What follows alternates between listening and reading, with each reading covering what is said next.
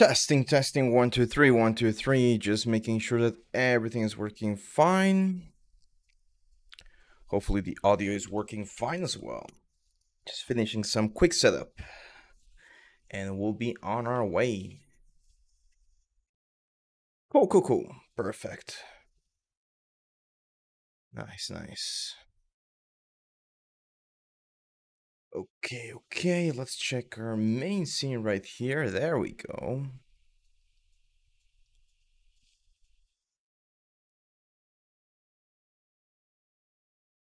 Nice.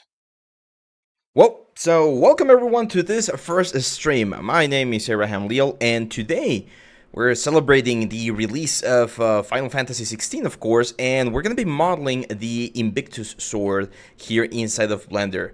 I hope to be able to get everything done, so all of the modeling, all of the UVs and rendering, texturing rendering, so that we can get a very nice result. And I'm thinking about having this available for free as well, the final STL file, in case anyone wants to like 3D print it or something. So yeah, I know that right now we're just starting the stream, so if you have any questions, I got my chat over here, so I am gonna be explaining the whole process. And yeah, this is a full what's the word, workflow or demonstration of how we do the things here inside of the 3D world. So I'm gonna close my PureRef for now. PureRef is a software that we use for reference gathering, and I was doing some research, and I realized that someone actually did the sword in real life for promotion of the game, and that's really cool. So we're actually going to be using this one quite a bit because it's a very nice front view of the sword, and we can like very nicely see all of the details that we have right here. I actually think this sword is an excellent example to start learning 3D, because it's not that complicated, and it does involve some like important aspects that we take into consideration whenever we're building props for our games. So yeah, let's get to it. I'm gonna close PureRef for now, but we're gonna bring that image in just a second. So I'm gonna be using Blender. I've been using Blender lately, and it's a really fun software, and it's free. I mean, come on, who can't complain about a free software, right? I'm gonna also start doing the I'm gonna be recording this for a later upload in YouTube. So yeah, let's start. The first thing I'm going to do here is I'm going to go to my front view, and I'm going to press Shift A, and we're going to bring in our image plane. So we're going to image, and we're going to bring in a reference image. Let's go here to our assets, and I got this. This is the front view. Yes, there we go. So as you can see, this is the image that we're mostly going to be using. However, the thing that I don't like about this sword is that we don't have the blade. Like, we're not seeing the rest of the blade. So what I'm going to do here is I'm going to press Shift A, and I'm going to bring another image. It's going to be another reference image, and it's going to be the main sword right here. So let's move this one to the side. There we go. So as you can see, this one has the full blade, but unfortunately, it's not a perfect front view. So it could be a little bit complicated to see the whole thing. So we're going to be using this as a sort of reference, and this one's going to be our main element. I'm going to press the G and C to bring this up. It's actually very centered right there. Maybe slightly rotated. So I'm just going to rotate a little bit right there. Again, G and C to bring this up. And as for the size, I think the size is a little bit big, so I'm going to make this a little bit smaller. And then I'm going to bring this one right here. I'm going to try to make the elements match a little bit closer. There we go. So that we can pretty much, as you can see here, we're going to do a little bit of a merge here so that we can see the both swords very nicely on our scene. So now that we have this, what we're going to do is we're going to bring this into the background. So we're going to use transparency to push these guys into the background. This one I'm actually going to move to the side. I'm going to focus on this first part to begin with. So I'm going to go to the texture options right here, turn on opacity, and bring the opacity down to something like 0.5 so that we can see our grid, and it's a little bit easier to work with. And if we take a look at the pommel, you're going to see that it's made out of a couple of different pieces. We got the main handle right here, and then we got this base that attaches to the sword, and this little element over here. So let's start with that one. I think that's probably the easiest and the simplest one to start with. So I'm going to press a Shift A, and I'm going to go to Mesh and create a cylinder. I'm going to press a G and Z to bring this cylinder up, and we're going to scale it down so we can get the proper size. There we go. Ajesh, how are you, my friend? Welcome to the stream. This is our first stream here, well, our first official stream here in Twitch. I'm gonna scale this down a little bit more, and now I'm gonna go to vertex mode, and we're gonna grab all of this vertex and push them all the way up. And then this one's GNC and push them all the way down. As you can see, there's a little bit of a scale here, so I'm gonna scale this up, and over here, I'm gonna scale this down just a tad bit, something like that. There we go.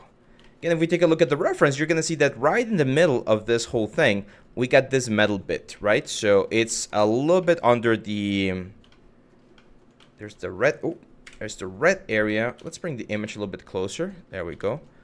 Yeah, so it's the red area right there, and right around there we have that metal frame. So let's add it. I'm gonna go again to my object here, and we're gonna go to edit mode.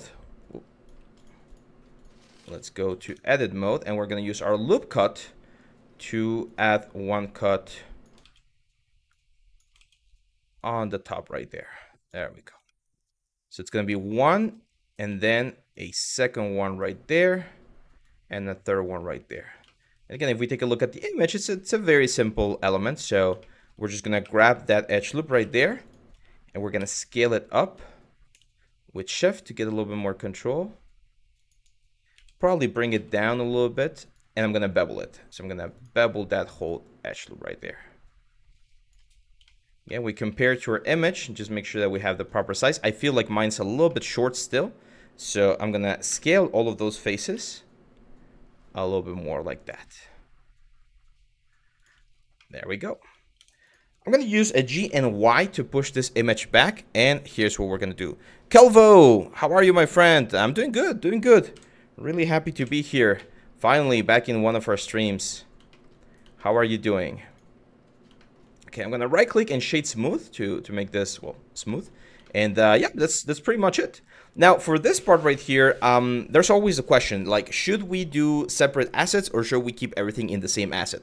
It really doesn't make that much of a difference from a game perspective. Like, as long as the object's not gonna deform, you really don't have to worry too much about it. But in this particular case, I think it might be a good idea to keep it on the same object. So I'm gonna go back to edit mode on the object here.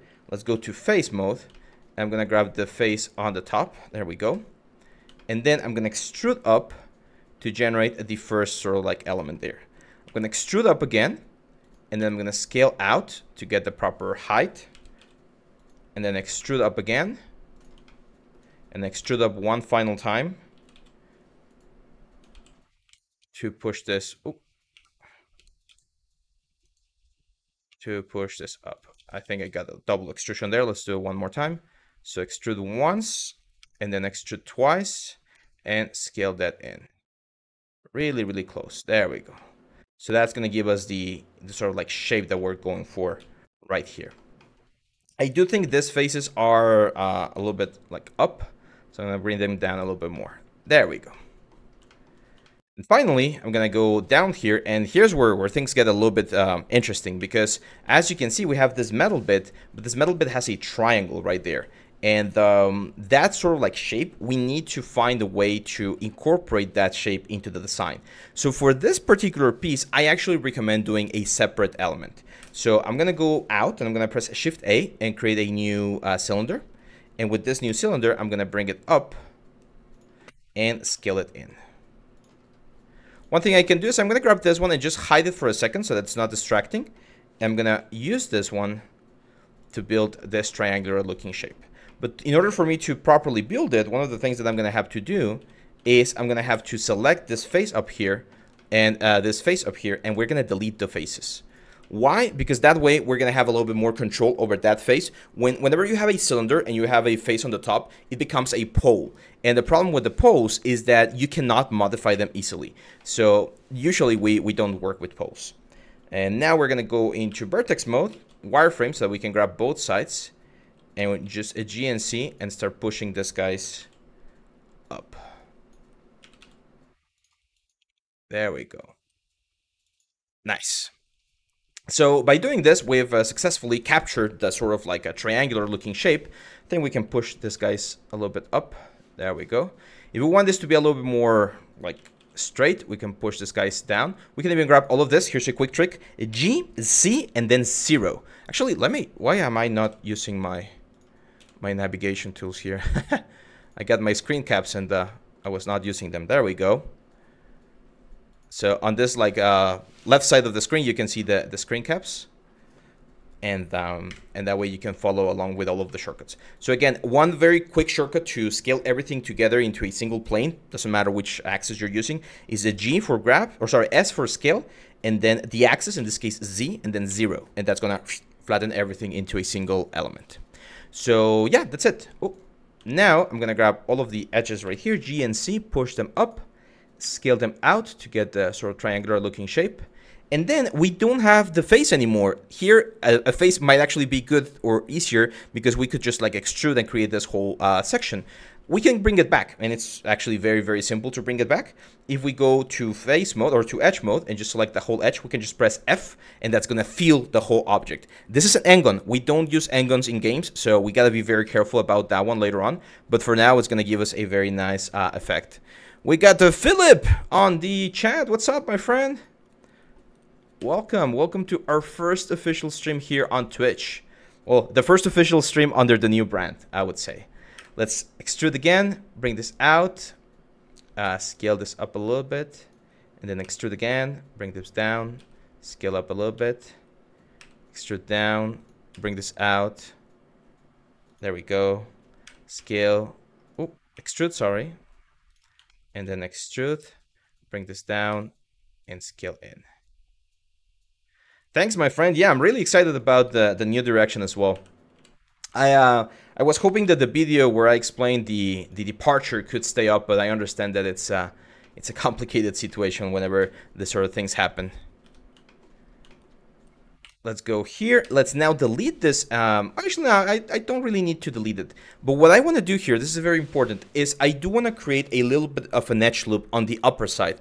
Because without an edge loop, it's going to be very difficult to properly generate the effect where this thing is actually hugging the surface. As you can see, we get this very empty space. And another thing, if we eventually want to 3D print this element, is that we need to make sure that we don't have any like non-manifold geometry.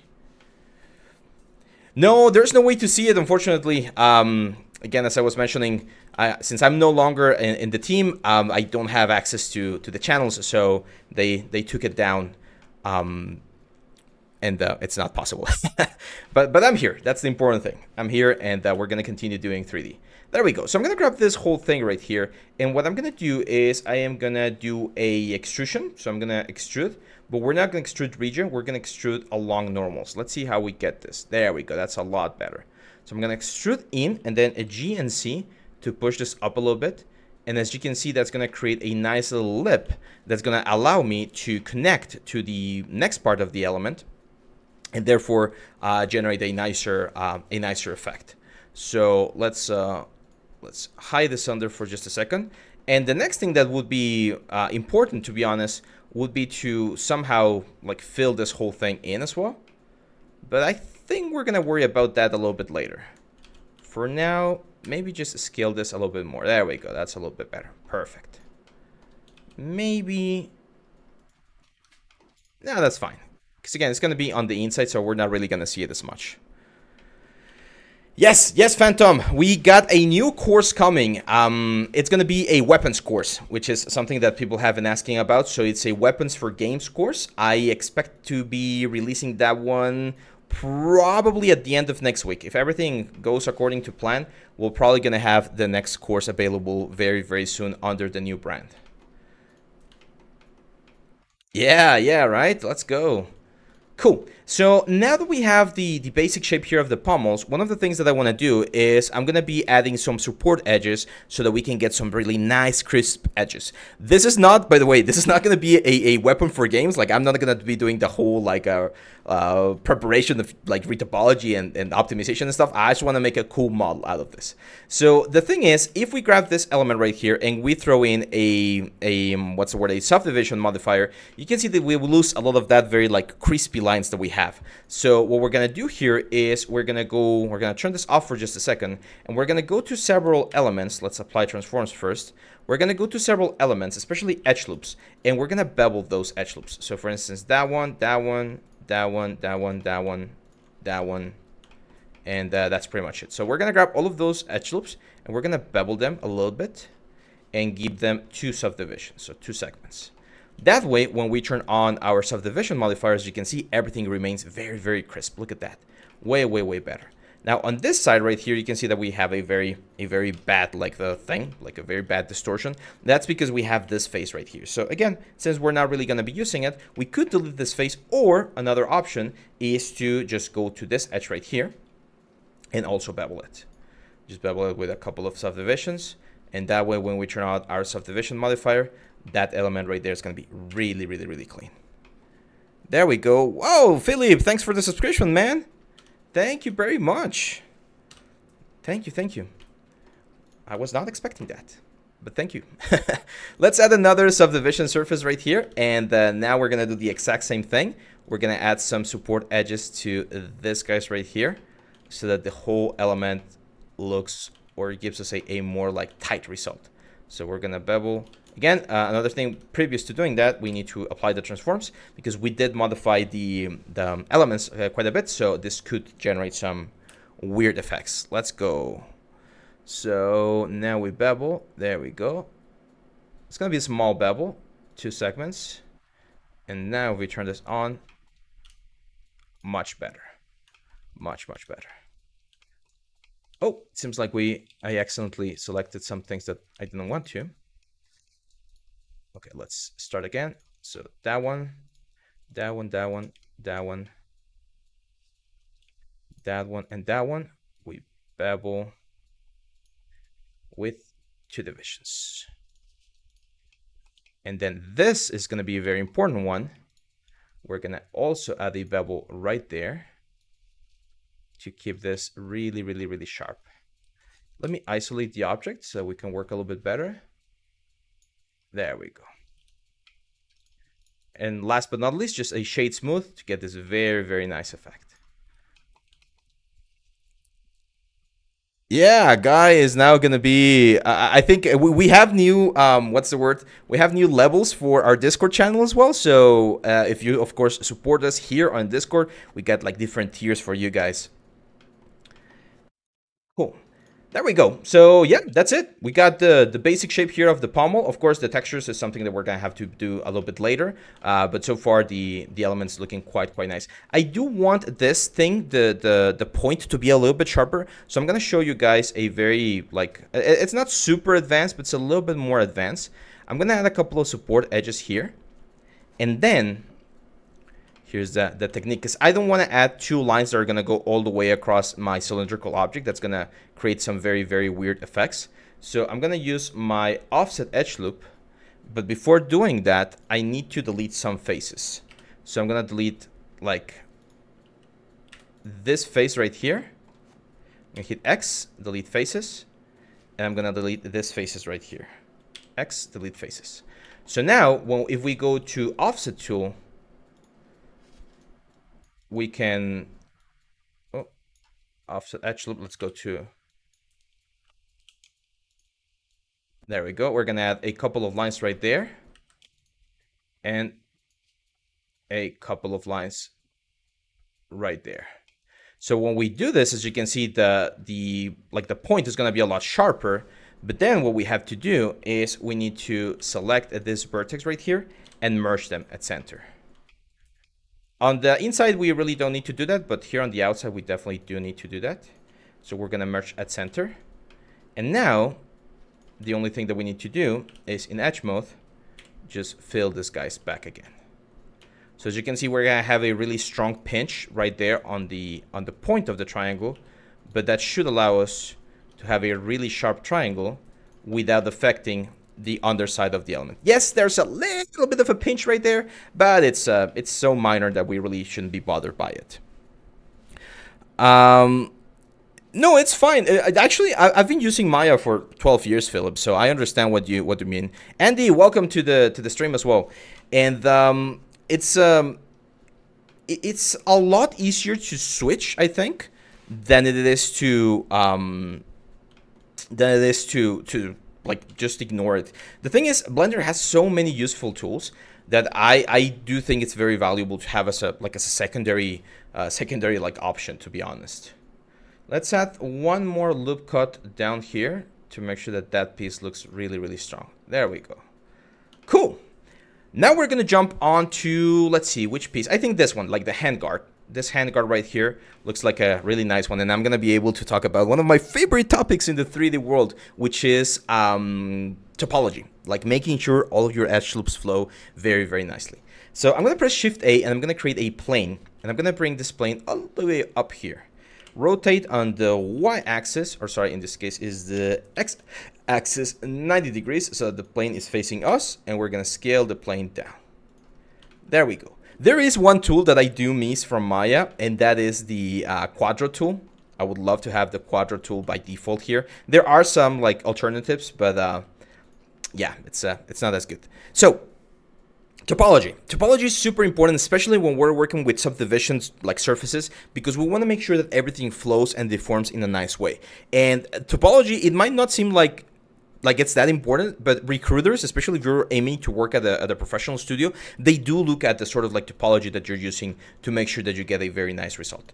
So I'm gonna go to edit mode, edge mode, edit mode, and then we're gonna grab this edge right here, and I'm gonna extrude this out, and then extrude this out again. And here is where I'm gonna use annotations very quickly. So what we want is we wanna capture this flow right here with a nice topology generating this sort of curves, okay? So that's kind of like the topology that we're going for right here. And swords and weapons are very, very cool because you can get a very nice sense of how the topology should flow depending on the borders of your object. Let me erase this real quick. There we go. So let's go back here. What I'm gonna do is I'm gonna move this up right there, and then I'm gonna keep on working on the edge right here.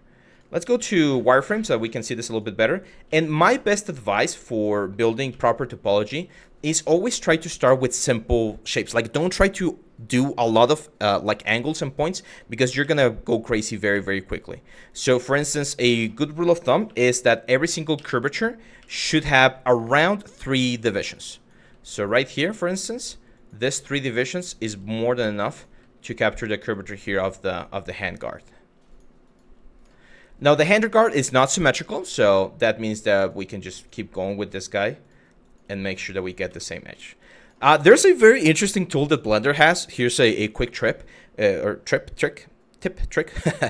a quick trick, which is just to press E. If you press E on a vertex, you're gonna extrude the vertex. It's really, really bizarre, especially like for me coming from a what's the word, a Maya background. It's very bizarre to be extruding a vertex, but now that we've extruded the vertex, you can just grab the 2 edges that we get and just fill them in. So I guess this is kind of like the what's the word, kind of like the Quadro tool, which again, it's a little bit bizarre, but it works very nicely. So again, you just grab a vertex, press E, and you extrude this vertex a couple of times, and that way you can create your little edge loop going around the weapon. And that's it. Now we go to edge mode again and just fill. And fill is like a bridge. So we just bridge, and there we go. We've successfully created the effect. Now that we have this, it's very, very important to push this right here. Let's see. Philip says, a real downside for me with Blender is the viewport performance. You can't really import high poly scans like system. Yeah. You're right there. And I think they are working on some like things for the future versions. But yeah, I've actually like found that the performance, especially in sculpting mode, when you're going really, really high, even with a high-end machine, like my machine is not like super, super high-end, but it's quite strong, and I still struggle quite a bit. There we go. So now we need to find a way. Well, let's just finish this thing right here. So I'm gonna go to edge mode, just extrude this all the way to the center line, and this one as well, all the way to the center line. And yes, you can see it's a pretty straight like effect right there. So now the challenge is that we need to fill all of these elements right here, right? Like all of the inside. And here's where people start freaking out because they don't really know how to properly like solve this puzzle. That's why I personally love topology. I'm a huge fan of like Rubik's Cubes. I have mine over at the house. And for me, like topology is kind of like a Rubik's Cube because I need to solve it in the best possible way to ensure that we got the really, really clean, like really clean flows overall. So for instance, right here, I can see that this point right here, it would be very nice if we could connect it to this point down here. So I'm going to go to this edge right here, and I'm going to extrude this edge down. Oh, let's go here, extrude this edge down. But then I don't want to have the vertices being like this. So I'm going to grab this guy right here and try to keep it at the center line, right around there. And then this edge and this edge, we're going to extrude up. And again, remember the trick, SZ0 to flatten them out. Oh, there we go. Then this line right here, we can also extrude down. And if you have two vertex, you can just press the letter M and merge them at the center. So for instance, these two guys, let's merge at center. These two guys, let's merge at center. And these two guys, let's merge at center. So that way, we've successfully created a very nice union of these two guys. And the reason why this union is important is because when I add a support edge that goes in this like particular point, it's gonna flow and help me with this particular point on the underside. So I'm saving myself, I'm kind of like reusing edge loops to make sure that I don't have to insert more points that I need. Here, I'm gonna do the same thing. You can see that we can't really like mix these two guys together easily. So in order to properly do that, I'm gonna have to add another edge loop with loop cut right there. I'm gonna also add one more right here because I already know that we're gonna need it. And then, just to make this a little bit easier, I'm just gonna grab this guy right here, extrude it to the center, and then I'm just gonna fill all of these elements right here. So fill, fill, and fill. And see how everything flows? Quads, all vertical and horizontal. That's the kind of stuff that we wanna go for. And that's the kind of like good result that we're gonna get for our topology. And then on this part right here, we also wanna have a very nice, what's the word? A very nice like flow here on the center. And you can see that we're not gonna be able to do that easily because we have a couple of extra edge loops right here. So here's where the magic of, again, the magic of topology comes into play. I'm definitely going to add one more edge loop right there and another one right here. It doesn't really hurt the topology, and it allows me, in this case, as you can see, to have a really clean flow from this point right there. Same for this one right there. The problem is that then we start getting some like wonky looking topologies right here. For instance, this one is a triangle. Triangles are not bad, by the way, so I'm going to keep that triangle right there. However, here we have not a triangle, but rather another like weird sort of effect. And the problem is we do have an extra polygon right there that we need to keep into account. So in order for me to solve this, one thing would be to just like combine those two or add another edge loop. I really don't want to add another edge loop, to be honest. So instead, again, since this is a flat place, when you're working with flat planes, you can just like fill it, and that's pretty much it. So yeah, that looks a little bit ugly right there, but it shouldn't really like create any sort of issues for us. Now I'm gonna go to face mode. I'm gonna grab this, all of the inner faces. So all of these guys, and I'm gonna use a G and a Y to push them forward, to give them the thickness that we're looking for. So I would say it's something like that. And there we go.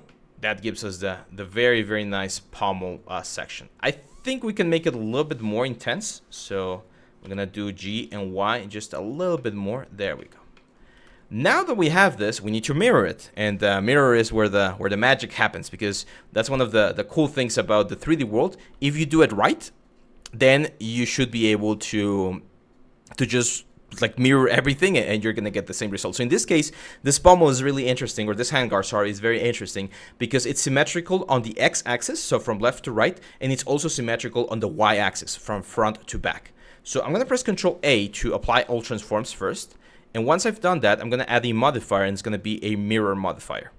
And by doing this, as you can see, we can successfully mirror this to the other side. However, I see a little bit of an issue right there, and the issue is that on the front view, these vertices are not perfectly aligned to the world. Here's how to align them. Very easy. We're going to grab all of the vertices on the center. And again, S, in this case, is X0. So they're perfectly flat. And then I'm going to turn on my little magnet over here and use absolute grid snap to grab all of those guys again. There we go. And use a G and X to make sure that they perfectly line up to the center. Once I'm done, I just turn that one off. And now, if we turn our mirror back on, you're going to see that the handguard is working perfectly fine. One other thing that we can do here is we can also turn on the y-axis at the same time. And look at that. We've immediately get the thickness on both sides of the element. Now, here is where we can decide whether or not we want to make this handguard a little bit more thick or not. And it's very easy. We just grab all of these faces that we had right here. And since the mirror is a modifier and it has not been applied to the object, that means that we can do this procedurally. This is one of the things that I really like about Blender, is as long as you're not doing this like permanently, you can really like play around with this sort of things. So yeah, there we go. So we can make the handguard just a little bit thicker. Maybe that's a little bit too much. Let's bring it back just a tad bit there, and there we go. Once we're happy, like if I'm really happy with this mirror, and so far I think this looks very nice, I'm gonna just click on this little arrow and hit apply. And what that will do is it will now make sure to, what's the word? It will now make sure to subdivide it. Phantom, good night, my friend. Yes, the video will be up in YouTube. It's not gonna be, well, I think it's gonna be the full stream and also like a speed up version of it. So yeah, everything is going to be on YouTube as well, my friends. You can, I think all of our like links and Discord channel and everything should be like right around the description. Yes, art support will continue. It's now going to be Avid Leal's art support. Portfolio review will continue. We'll do projects, we'll do tips, we'll do pretty much everything you guys are used to. We're still going to be doing it. It's just going to be with a slightly different direction. Now we're going to add another subdivision surface here to the element. And let's take a look at the wireframe, because I'm seeing some really weird things right there. As you can see, there's a couple of like weird points. That means that some vertices might not be like properly connected or something. Oh, there you go. See that? We got like a weird line there on the inside. So we got some weird faces there that we don't need. Let's go to edit mode, select those faces and delete faces.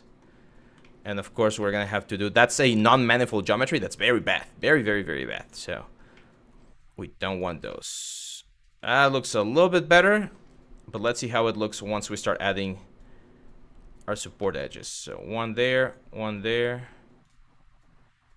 one there. No, there's definitely a weird polygon right there. Okay, let's fix that polygon before we continue. Let's see. So if we go, let's turn this off. If we go to vertex mode and we grab that vertex and move it around. Oh.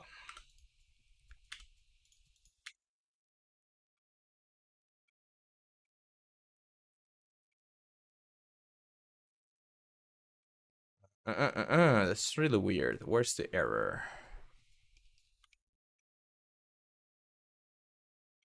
I'm not sure where the error is. Yes, as David is mentioning, the portfolio review is already there on the Discord if you guys want to submit.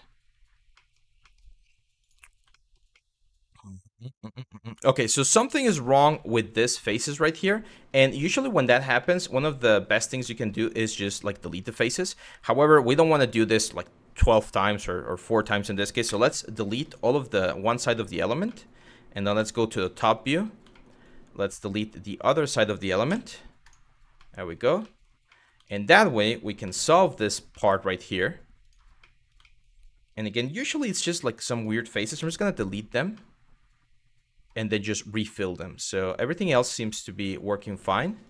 So maybe it's just a matter of grabbing these two guys and these two guys. And there you go. So now it's working. So another thing we can do, by the way, is since we already know that the mirror is going to work, we could work on this subdivision right here.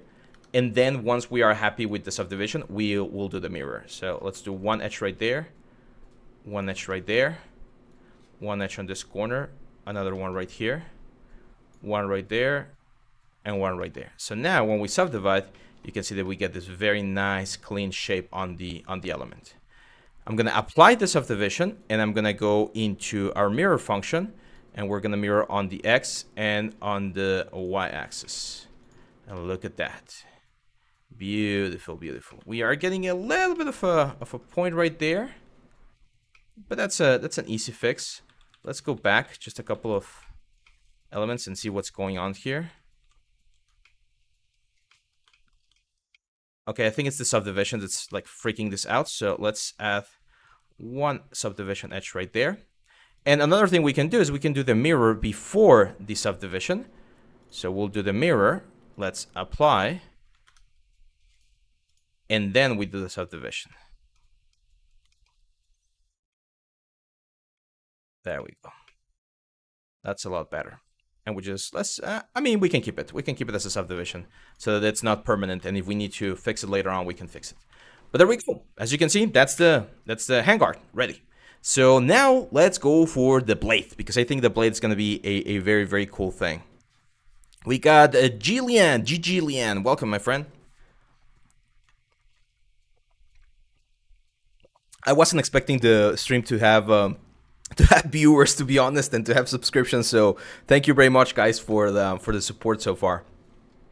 Let's go Shift A, and let's go for a plane, a G and Z to push this up, and we're gonna rotate this on X so that's facing us at 90 degrees. There we go. Or you could just write 90. There we go. And let's scale this down. And one of the things that I want to do here is, because we need to start building the blade. As you can see, the blade, here's a very important trick for everyone, my friends. If you see a complex shape and you don't know where to start, right? Like, it's very, very common to see a complex shape and be like, oh my God, how am I going to do this? Break it down. Break it down into simple parts and then build that complexity out of those simple parts. So what I see here is that we have this shield, and then another like little shield underneath, and then this like decoration right here, and then we have the blade. So if we build the blade first, then it's gonna be a lot easier to be able to create everything else on top of it, okay? So don't see everything as a whole. Try to break it down into parts, okay? So yeah, let's see. Andy the Leech says, I just joined the Discord, very nice, thanks for the link. You're welcome, guys. And thanks to Sarn here, who's helping us with all of these things as well.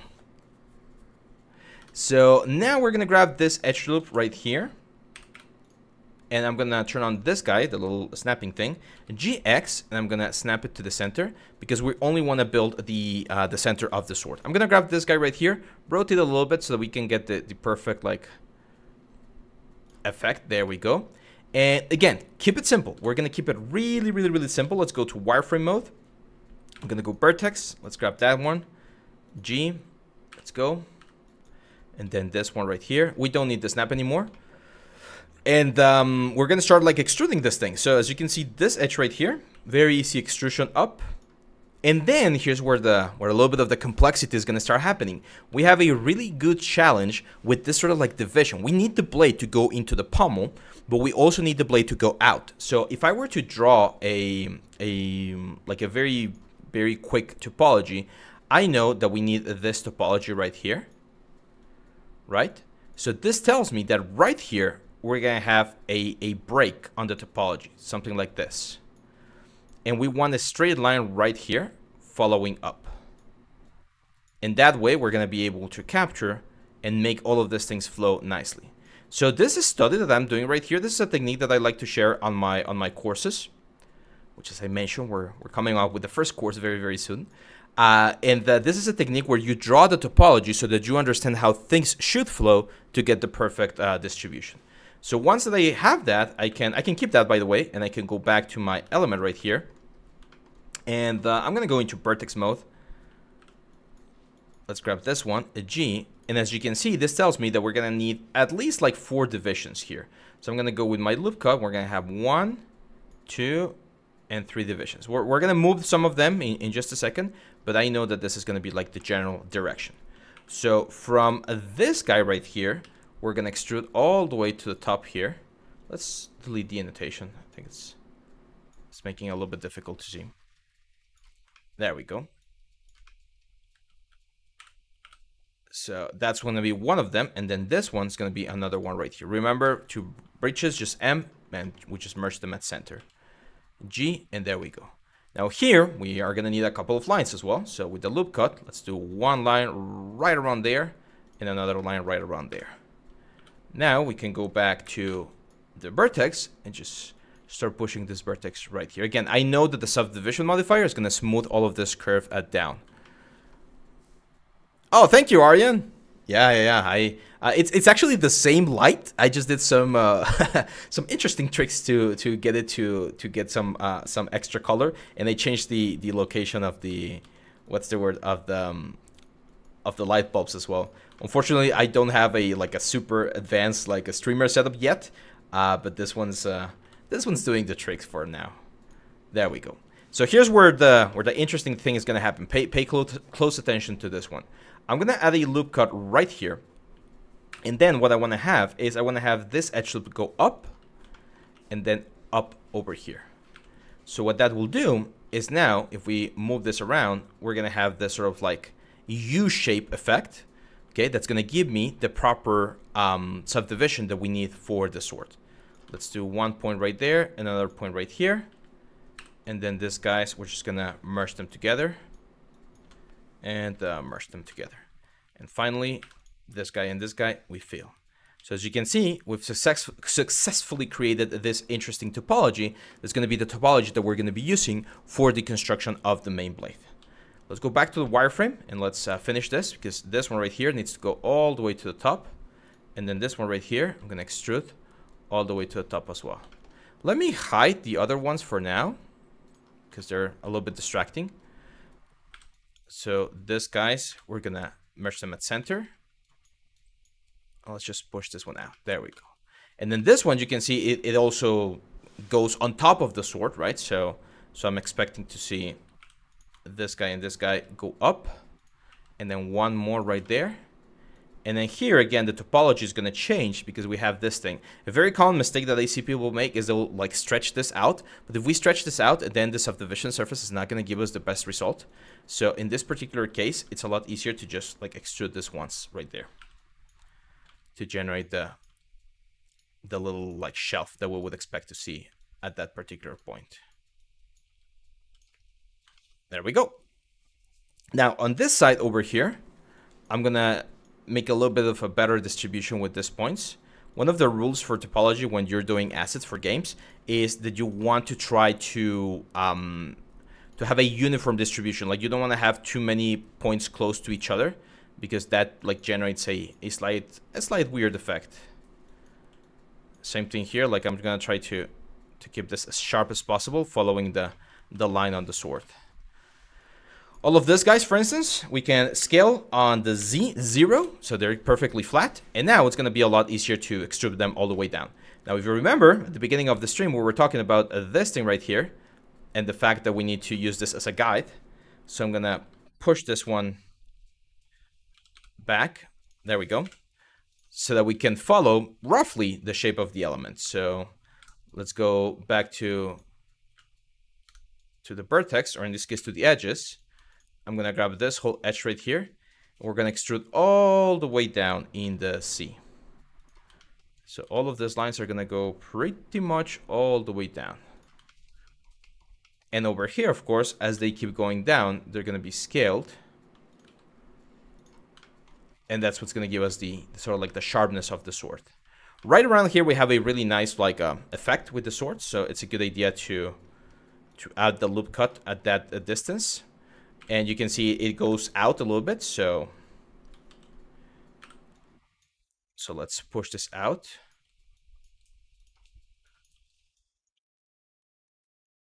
Creates this sort of effect. By the way, guys, if you have questions, feel free to write there on the chat and on the chat, and I'll be happy to answer your questions. Chilla Kid, what's up, my friend? Long time no see. Long time. Okay, cool.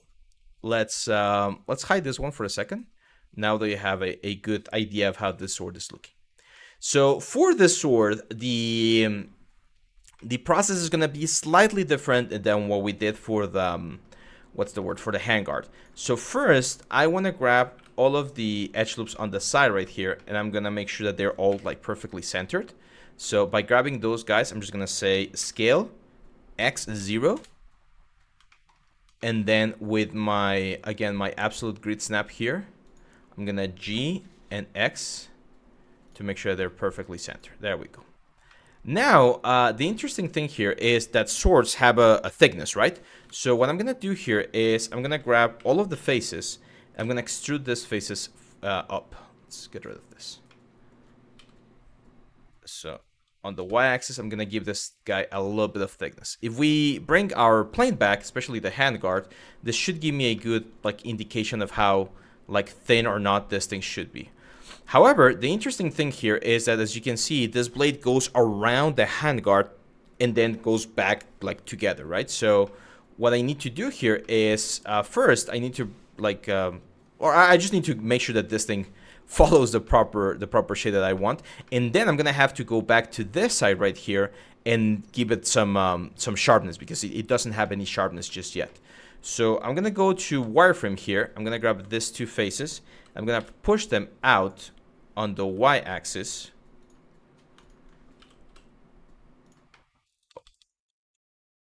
So push them out on the y-axis, and there we go.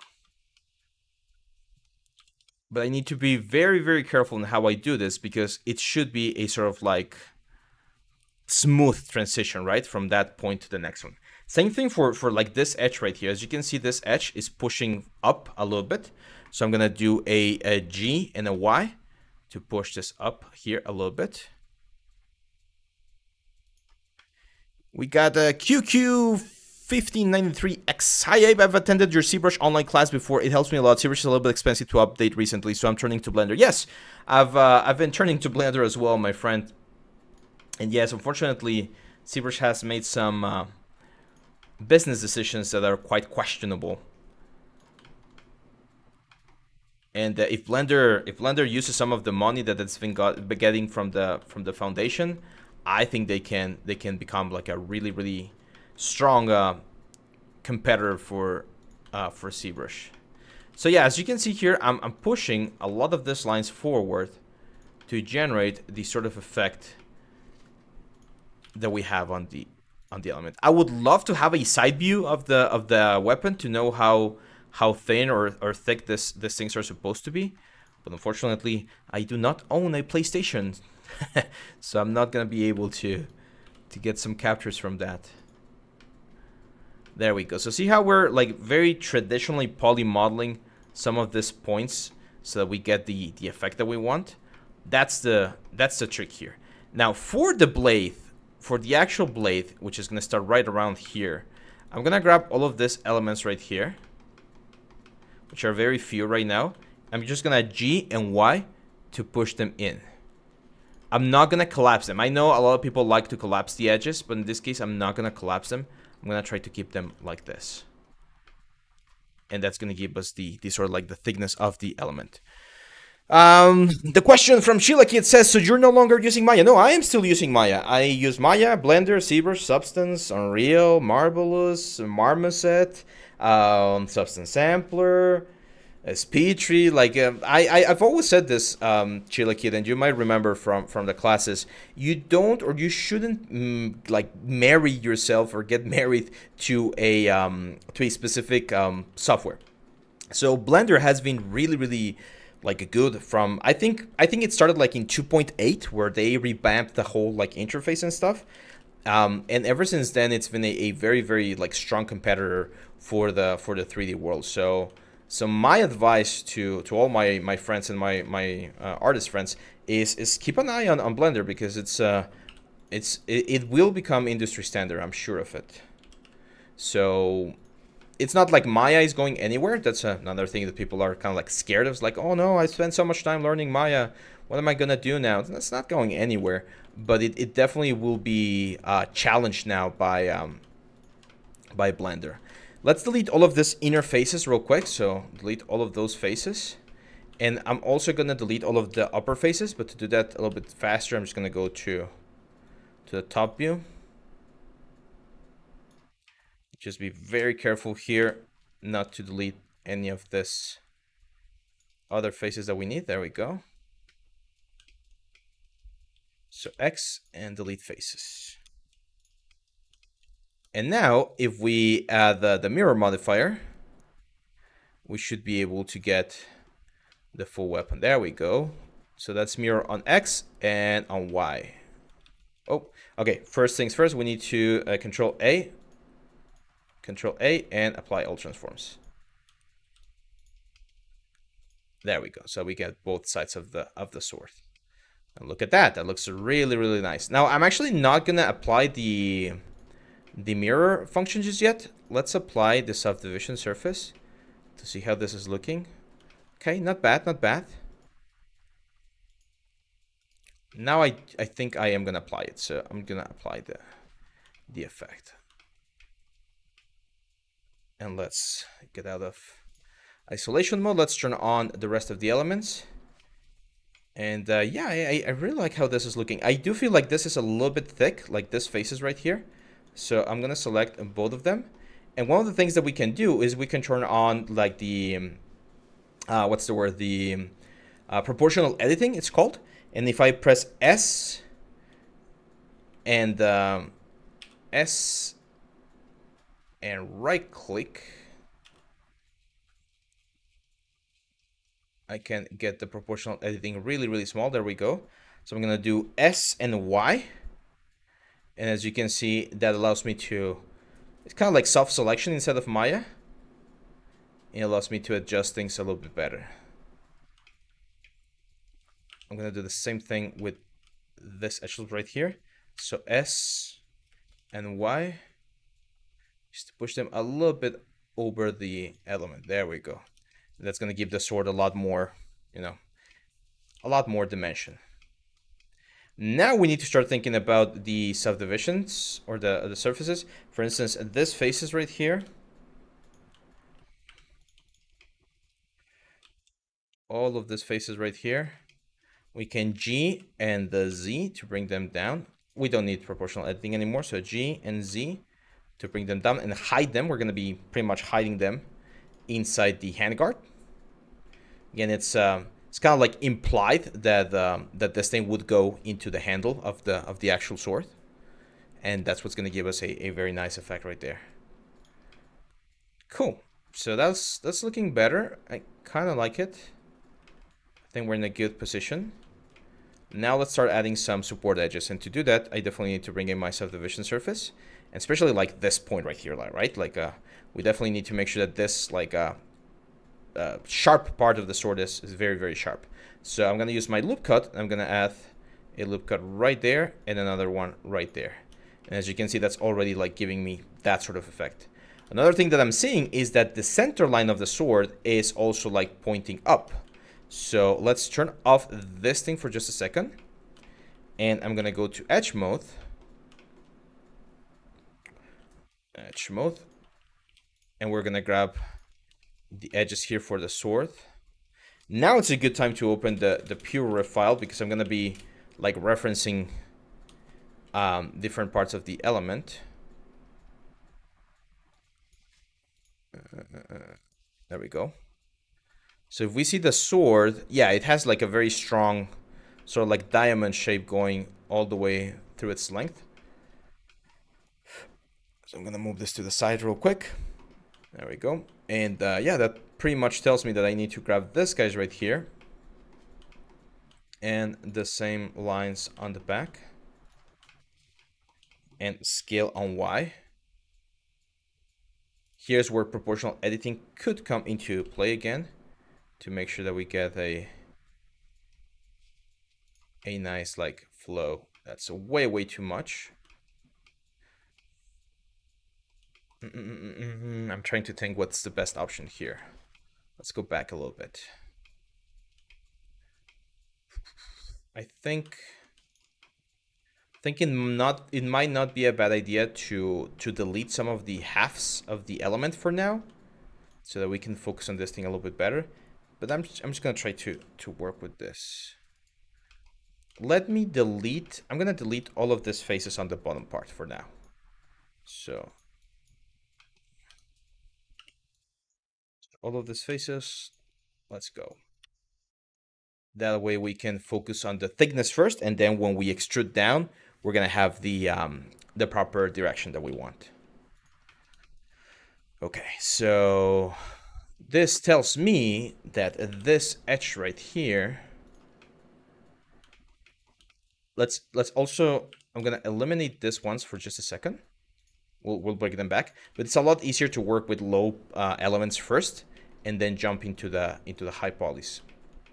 So this one, I'm gonna G and Z, or sorry, G and Y, push them up.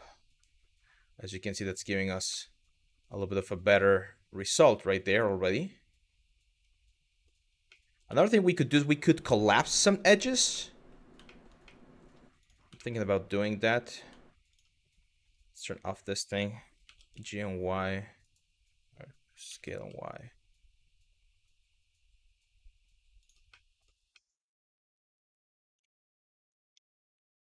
I think collapsing some edges might not be a bad idea. I'm gonna collapse this and this one right here. So M to collapse, because you can see we are getting the proper like curvature on the front, but not on the back. This is another moment where it might not be a bad idea to again delete the back of the element. So let's go to face mode.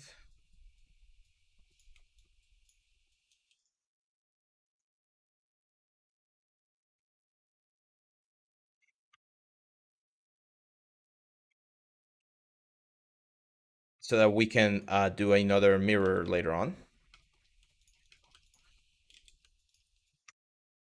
There we go. That way, if we're only like worried, or if we're only working with this part right here, it's gonna be a lot easier to get the sort of like effect that we want to get. Let's go to vertex mode. And again, just to keep it simple. I know this looks like a lot of backtracking, but that's the way we normally do it as well in production pipelines. We just, like, whatever you need to do, if it's easier to solve it this way, it doesn't matter. So now that we have this, I can bring this vertex down so we can get the nice sharp effect, and we can start playing with some of this guys to generate like the proper curvature that we have on the concept. So very, very nice control here. Just trying to capture the elements that we have right here. What are my favorite add-ons for Blender? That's a great question. So I don't use add-ons as much. I try to keep it stock because when I teach, I know not every student will have access to all of the add-ons. So I don't use like as many add-ons as other people. However, I like using the Substance add-on, of course, for Substance Painter. I like using the screen cap or the screencast for the keys right here. There's one for retopology that I'm a huge fan of. It's called RetopoFlow. Super cool add-on. And I've heard that some of the modeling add-ons are really good as well. I haven't really used them as much, but I know there's some like ninja like modeling things. Since I'm like traditionally trained, if you could say that. Again, I don't use as many add-ons. The problem with add-ons is if you're doing indie stuff or if you're doing your own stuff, then it's fine. Like you don't have to worry about anything. But if you're working on a studio, there's a lot of studios that won't buy add-ons or license for the add-ons because it's a lot more expensive. And when that happens, you need to work with like the stock thing. That's why when I in Maya, for instance, I don't use as many add-ons either, because I was taught that especially like, let's say you go and work for Disney, right? And there's an add-on that you always use, but Disney doesn't want to have any like liability or anything, then you don't use it. Like you just can't use it, which is quite unfortunate because there are some very powerful add-ons, but at the same time, it's I kind of understand why they do that.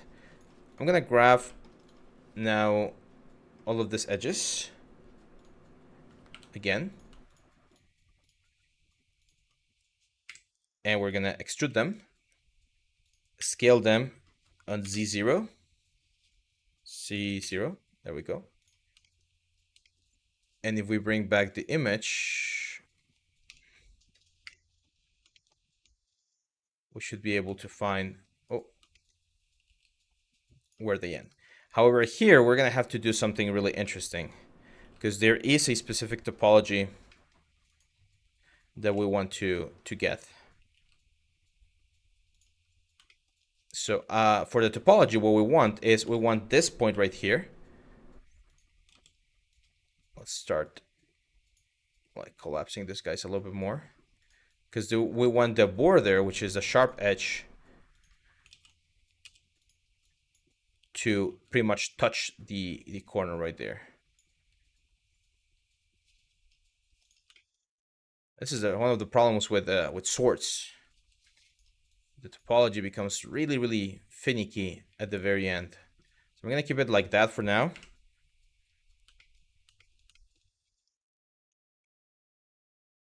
Just want to make sure that I'm capturing this part properly.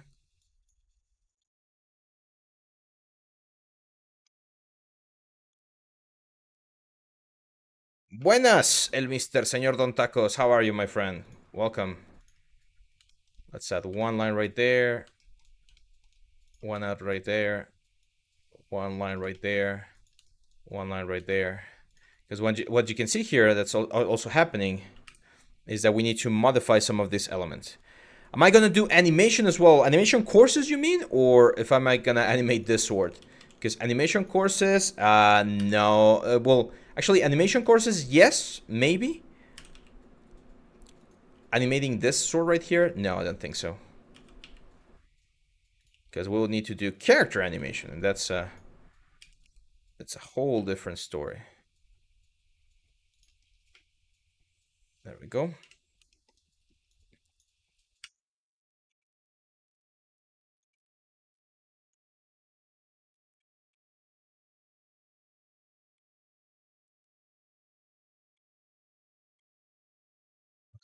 So this is looking quite nice. We're getting a nice sort of like flow overall. Let's turn on subdivision and see how this is subdividing. Ugh. I mean, the blade is fine, but you can see that we have an issue with the forward-facing elements. So we're gonna have to use a mirror to solve that. Let's do a mirror function, and we're gonna do this on the y-axis on the back. There we go. So as you can see, the main blade, or the main like sharpness of the sword is being like respected quite nicely. But if we take a look at the front right here, we're not really getting what we want. So the first thing I'm gonna do is I think I'm gonna collapse all of this guys into a single point, and then I'm gonna collapse this one as well into a single point. There we go. So that when we see that from the side, we can really push this to be like the sharpness of the sword. And then what we need to do is we need to grab this guys right here and scale them in Y, so that we start building the sort of like pointy edge of the sword. So same thing here, scale on Y and push them. Not too much, right? Like it's supposed to be a balance.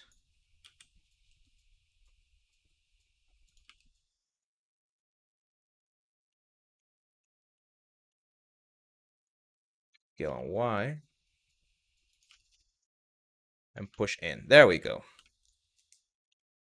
So that way, as the sword keeps going forward, we start getting it becomes thinner and thinner, right? So that's, I think, the high point right there. And again, if we see this sort of like diamond shape, there we go. That looks quite nice. Because that's the point, this point right here, that's the point where we have one of the marks. So I know that that one needs to be pushed a little bit more. Let's push this one a little bit more.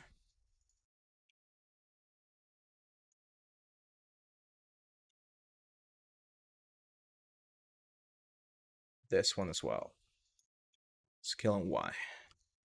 If you have more questions, guys, this is the time, because this is the finicky part of the process, and I'm just trying to make this as fast as possible and as like complete as possible. Okay, so let's see how this looks if we... There we go. Now that's what I'm talking about. Cool. So yeah, as you can see, this is looking way, way, way better. The only thing we need to do here is we need to grab this edge loops right here, scale them on X0, and then move them to the very center right there. There might be some points as well, like this one. There we go.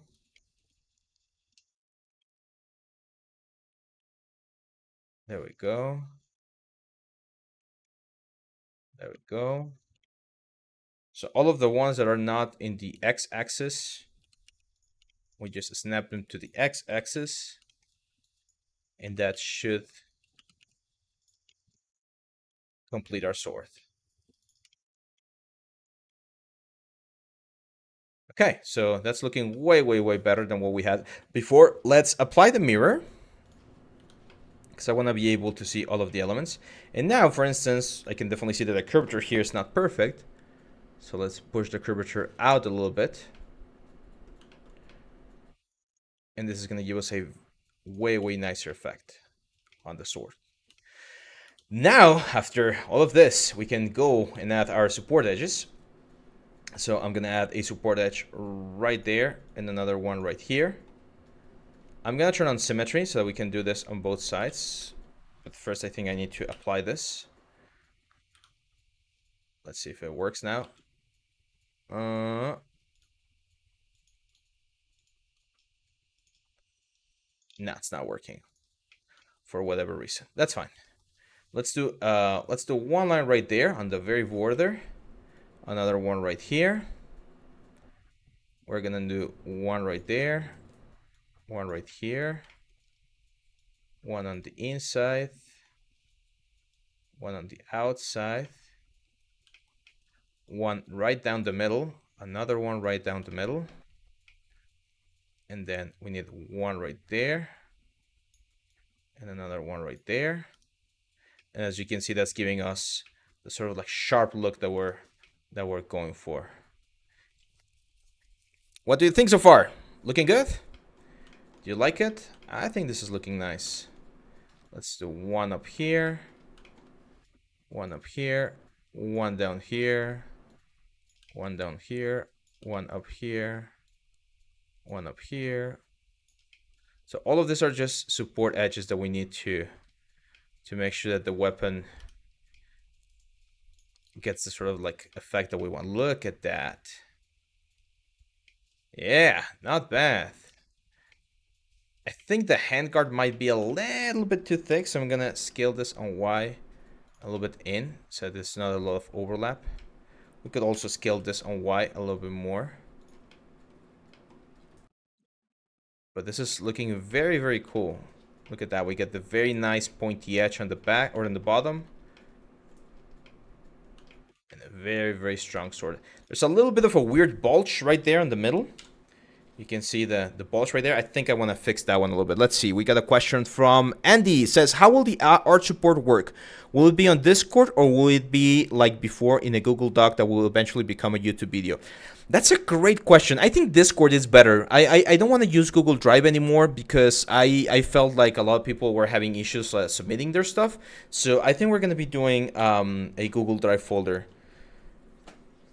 What do you think, Sarn? Should we add another like art support, like the art support nexus that we have?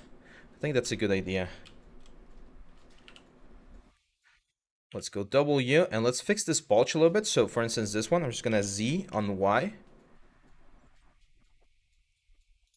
And just put a little bit with the scale right there. There we go. Yeah, so we're gonna have a Discord channel. We'll work on it this week, my friend, so that we can so that we can have the support nexus. The support nexus, for those of you that are not aware of what it was a way in which you could submit a file. So in this case, if you were, I don't know, like practicing a face and you were having issues with the face and you didn't know how to approach it, you could use the Arch support nexus to share that, and I would open the file and just work on it. Now this, one thing that I really want to add here, because we really have the nice like sharp effect right here, but we're missing it on this side right here. So I'm going to grab this edge loop right here. I'm going to scale it on Z again.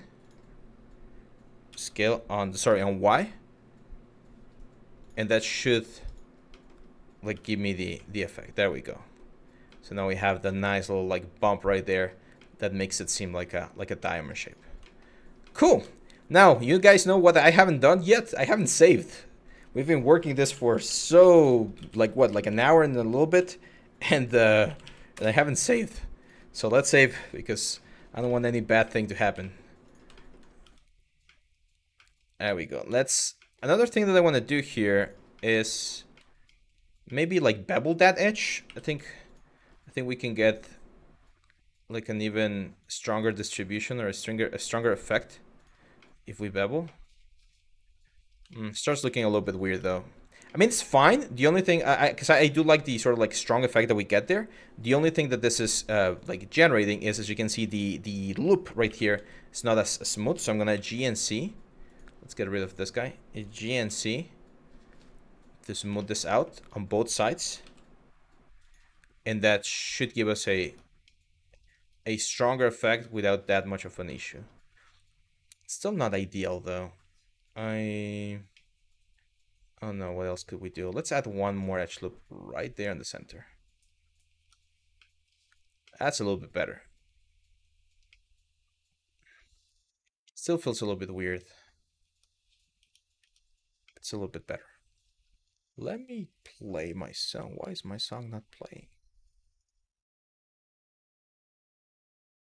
Oh, it seems like I got locked out or something. Huh, weird. Anyway, so yeah, let's go back. No, I definitely need music. I'm gonna go into the chill zone on our channel. We have a chill zone on the channel, by the way, if you guys are not aware. We got a chill zone, and you can go in there. We have some very cool music. That's just like lo-fi stuff, but it's very, very cool. There we go. Okay, so I think we're in a good position for the blade. Let's start working on the remaining details. So one of the details that we have here on the top is the little shield, right? We don't need this anymore. So one of the things I'm going to do is let's do some very quick cleanup. Let's call this a blade. Let's call this handguard. Let's call this pommel base. Let's call this handle. So I'm going to grab all of the elements except for the image plane. I'm going to press M to create a new collection, and this is going to be called INVICTUS, which is the name of the sword. Hit OK and turn it off. By the way, has anyone played the what's the word? Has anyone played the Final Fantasy 16 game? So I've been trying to get my hands on it, but as I mentioned, I don't have a I don't have a PlayStation 5, so I'm gonna have to save for one of those. Okay, so the next shape, or the next thing that I'm seeing here, is this like very, very interesting like plate that goes on top of the blade, and it adds this very, very nice detail to the whole thing. Now we do need the blade to get an idea of where that thing is gonna be, which is this piece right here. And technically we could use the blade to extract some of the information, but it has a little bit more of a complex shape. So I'm not gonna do that, to be honest. Oh, you really think it's gonna be Game of the Year? I think Zelda is just so strong every time. I find it difficult for any game to compete against it, to be honest. Let's see. There we go. So we're gonna start with a very, very small square here, right there. And what we need to do is we need to create this whole like shape right here. So it's another like topology thing. So we're gonna start in edge mode. extrude, extrude, extrude. Now these are very like 90-degree elements, so I'm gonna keep them 90 degrees, but that doesn't mean that every part is gonna be a 90-degree angle. There will be some elements like this curve that we're about to enter over here, where we definitely want to have something a little bit more interesting. So from here, extrude, right there, and then this edge, extrude all the way down, G, and I do think we can add like one edge loop right there. Let's start with one. Later on, if we need another one, we'll add it. But right now, that one's more than enough. Now, as you can see, it's going to be an interesting challenge for this one because we do need to follow the same sort of like flow that the sword has. Here, let's extrude. Grab these two guys. Or mesh to center. Go. Grab this guy, extrude. Right there. I do think a new edge loop right there is worth it. Because we can move this one. And then all of this is fairly simple, right? So all of this, we just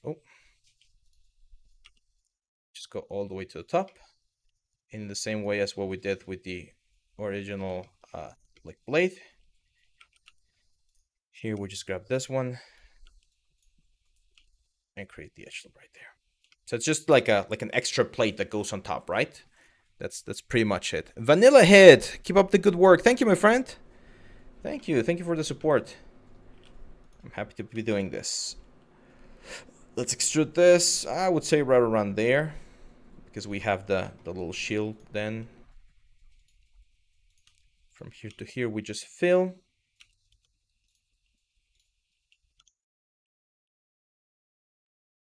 Go. And now this is where, again, we need a clean loop. So it's going to be something like that. Let's delete this face. Fill. Here's the interesting switch.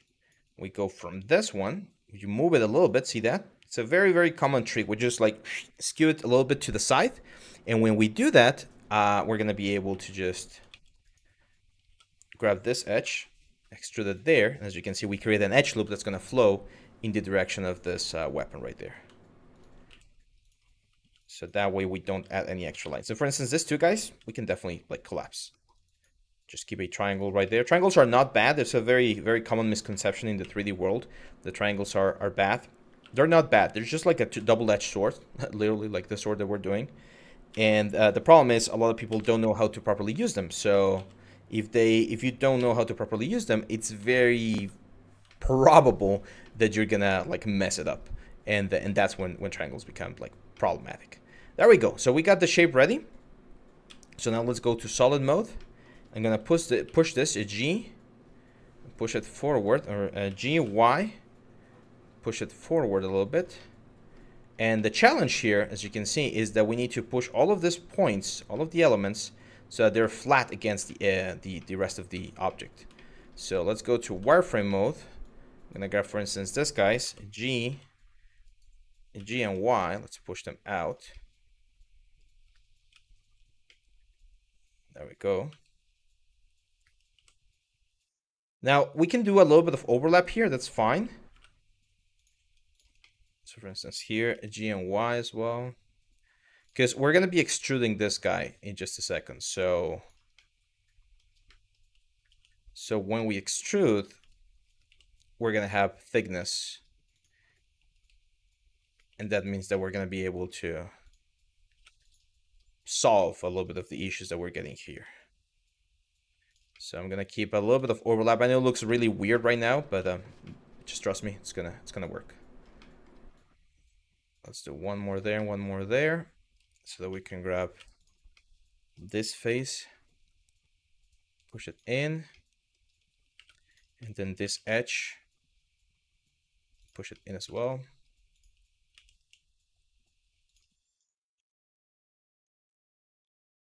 go wireframe mode. So for instance, this line right there, that's the one that's right on top of the curvature.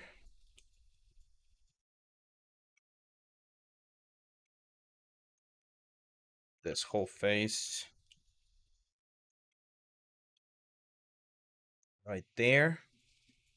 Again, a little bit of overlap. It's actually going to be good for us.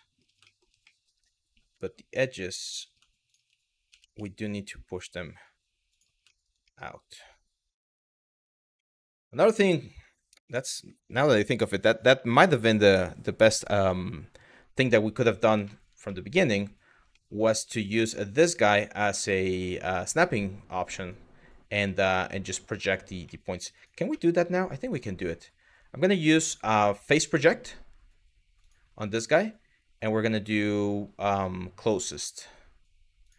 And now I think if we go to this guy right here, and for instance, we grab this point, we can a G and a Y. Let's turn it on. G and Y. G and Y. And as you can see, it should, there you go. It should snap, as you can see, to the front part. So yeah, that seems to be working. So again, G and Y. G and Y. G and Y. As you can see, we're snapping all of the points to the center. G, Y, G, Y. See how all of them are jumping to the base of the element? Can we do multiple? Yes, it appears that we can.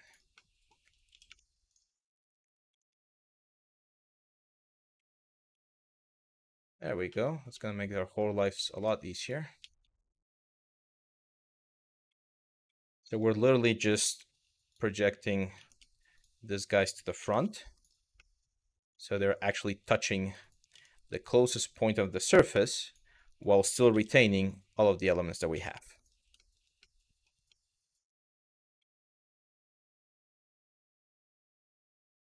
Missing any point. This one.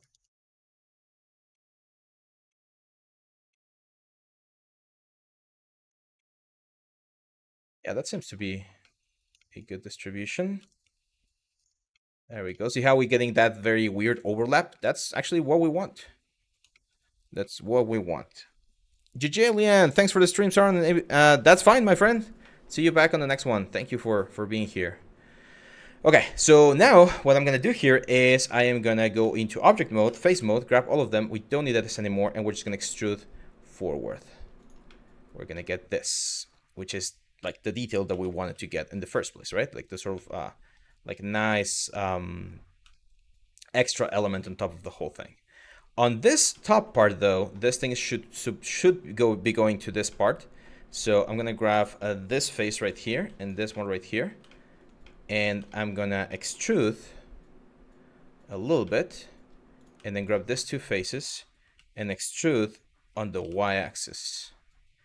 I'm gonna scale Y0 to make sure that they're perfectly flat, and then from the top view, I'm gonna turn on this snapping now to increment absolute grid snap, a G, Y, so they're perfectly there. And when we delete those faces, because we're gonna be mirroring this to the other side, right? So we needed to do that. This edge, we can, oh, let's turn this off. This edge, we can a G and Z to push it up a little bit so it's not like super flat. There we go. Let's isolate this for just a second. These faces we're also gonna delete because we're gonna be mirroring this to the front. We're gonna grab all of the vertices here on the side, scale X0, and then a GX so they're perfectly aligned. Perfect. And there we go. So as you can see, we've successfully created the this little like extra like metal band that goes on top of everything. Bastion is saying, sorry I just joined, but may I ask why you choose Blender for this asset instead of Maya?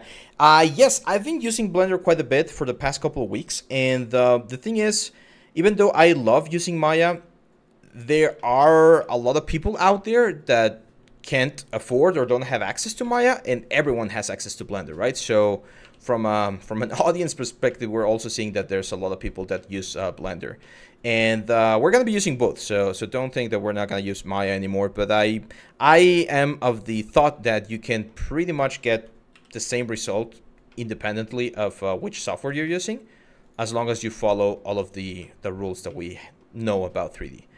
Look at this. Not bad. Not freaking bad. Look at that.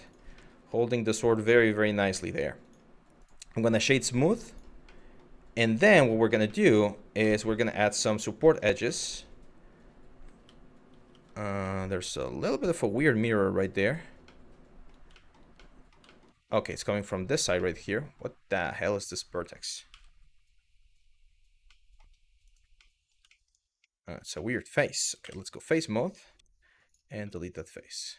Okay, so before we do the mirror, or actually, I mean, we know the mirror is going to work. It's working perfectly fine right here. But while that thing is working, I do want to add some loop cuts to make this a little bit hard, more hard surfacey. So I'm going to add one right there and one right here. And that should give us a more hard surfacey look. There we go. Let's hit apply on this whole thing. And I'm a little bit scared of the subdivision surface because, yes, we're going to lose a lot of the details you can see right there.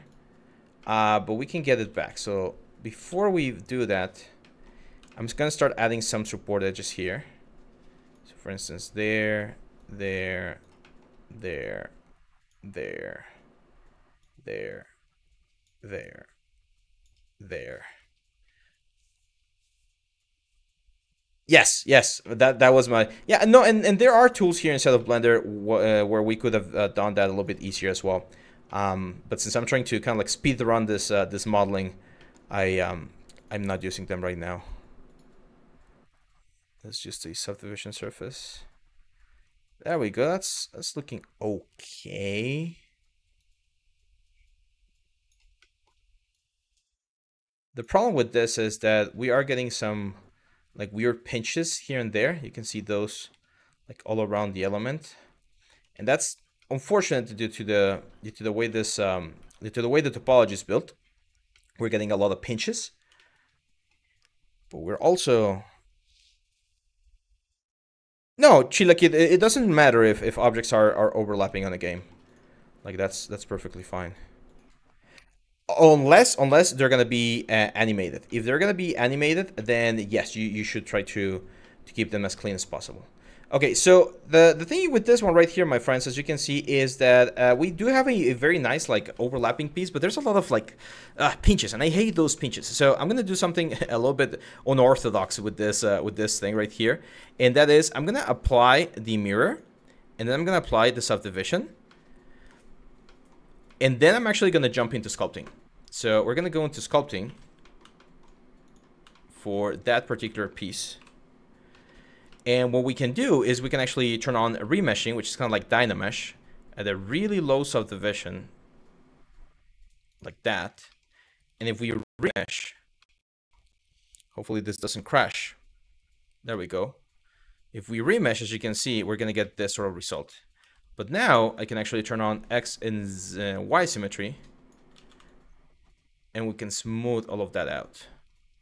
So we're gonna be able to have pretty much our same sort of element, but with a nicer result. Let me turn on statistics because I'm not sure.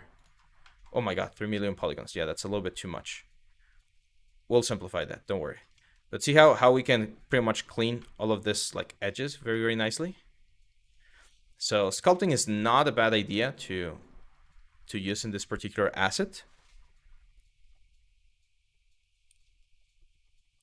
And it might even give us a sort of like hammered metal effect or something. But 3 million polygons is definitely on the heavy side of things. Let's go back to layout mode. Let me save real quick. And now let's focus on the, well, actually let me decimate it. I'm not sure if I want to decimate. Yeah, there was some lag. Sorry about that. It's when the CPU gets active, the encoding and the stream have a little bit of an issue. I'm gonna scale this on Y Just a bit. There we go. Now let's work on the, well, yeah, I'm gonna decimate this later, because if I try to do it now, I'm scared that the stream will crash. So let's work on the little shield now, okay? Let's hide this for now. This piece, let's also get it in there. There we go. So the shield, as you can see, is made out of two parts. Let's do the first part first, the bottom part first, so that I can explain how this works, and then we'll do the next part. Now, the one thing I'm not super fond of is the fact that this also seems to be like molded against the sword. Is that the case?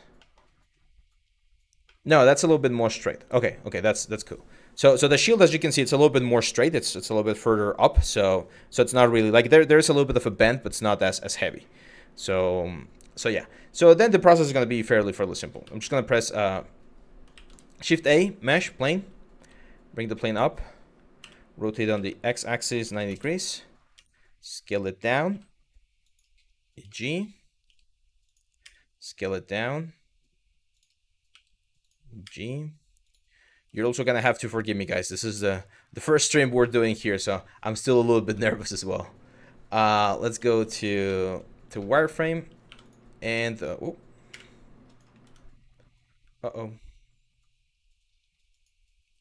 this could potentially crash.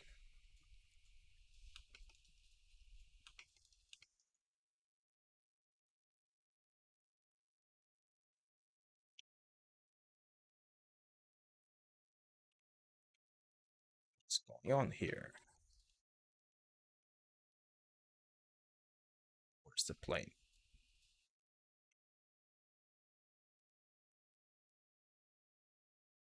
Huh. There's a plane. There we go. Sorry. Okay, so yeah, now let's just go over here. Yeah, this is going to be the border of our element. We're going to go into edit mode, and we're going to grab this edge, and we're going to extrude down to create the curvature there on the shield. And then we're going to extrude down again to go towards the point. We're going to go to vertex mode, and we're going to push this up. There we go. And let's give this a little bit more space. So as you can see, that one pretty much ends right there at the border of the handguard. And we're going to add 1 and 2 right there. We're going to grab this one, go right there. This one goes right there. And we're actually going to use, I'm going to use this elements that I have right now to create the little like border that you see right there. Let's just scale X0. There we go. Turn this off very quickly just to make sure it's perfectly snapped. And over here, we're also going to add just 2 more divisions. We don't need this one anymore.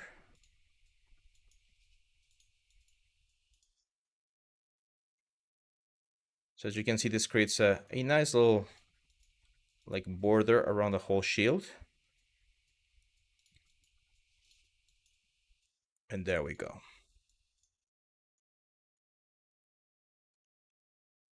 Gonna grab this one, extrude this in, scale X0, turn this on. There we go. And now we need to fill everything in again. So again, very similar process to what we've done before.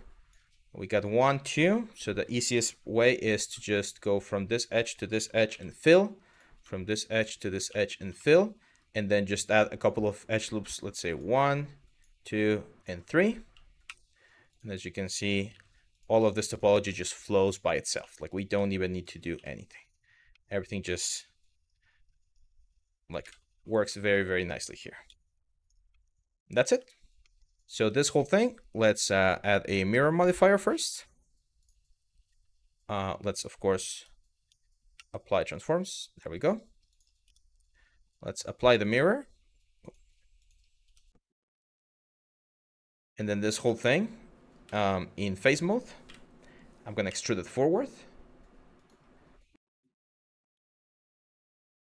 a little bit less, something like that. And then the whole edge loop that we have, that edge face, we're going to extrude. And on the extrude, I am going to give it a little bit of, actually that's fine. I was gonna give it a little bit of offset, but I'm sure that when we add the subdivision surface, yeah, there you go. That's gonna like smooth it out for me.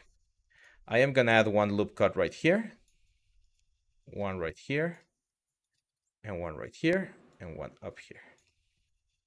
And as you can see, that's gonna give us the very nice like shield effect. If we want to like sharpen this point as well, we can add one right there and one right there. And since it's a flat surface, whenever we're working with flat surfaces, it tends to be quite easy, to be honest, because we don't have to worry too much about like bad parts. So let's G and Y, push this forward. And this one, we're gonna rotate on the X axis. Well, first we need to go object, set origin to mass or center of volume. So we can rotate on X right there. And have this rest. Let's go to the side view. And rest right there. Technically, we could bend it, but I'm not sure if I want to bend it. I kind of like how it looks like this. What do you guys think? Should we bend it or is that fine?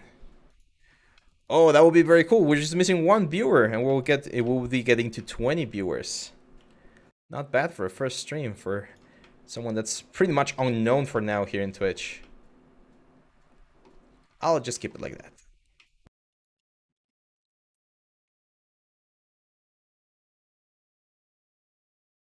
I'm actually gonna push it down a little bit more.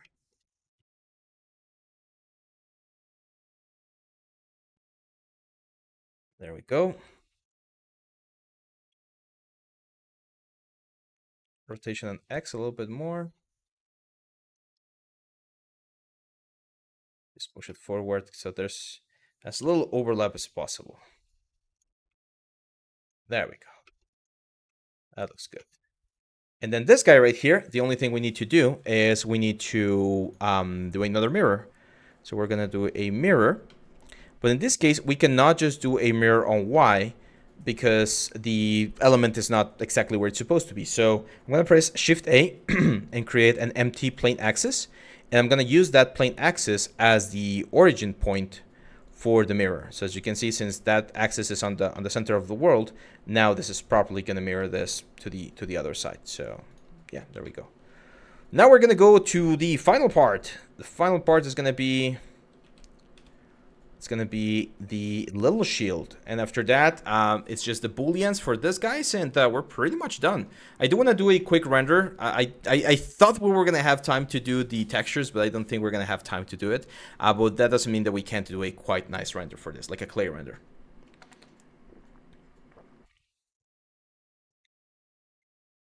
Yeah, some of the shapes turn out to be a little bit more complex than I thought.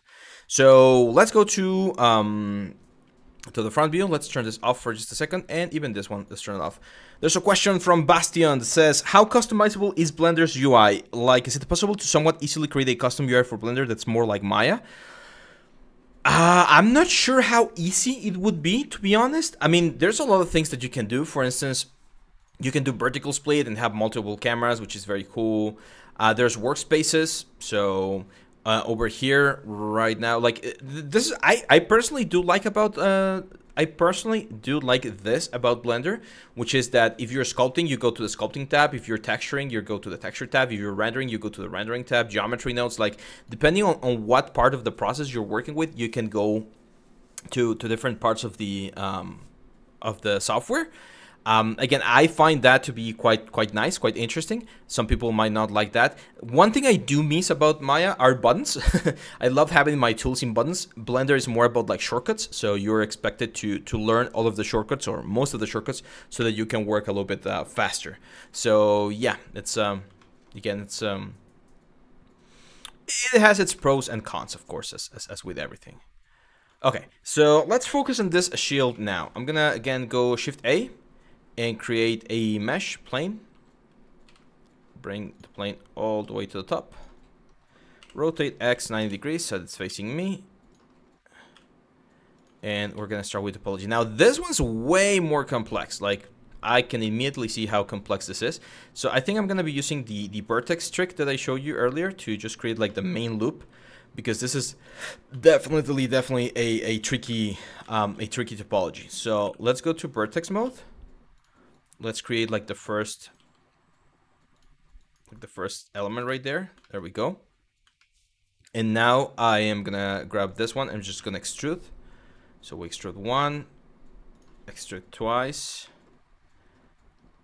That seems like an extra detail, to be honest. Like, it doesn't seem part of the shield. So I'm not gonna do it as part of the shield.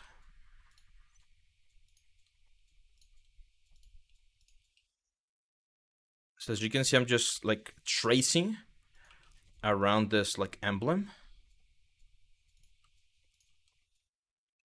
Again, keep it simple where you can. So then you, wait a second. I just messed up there.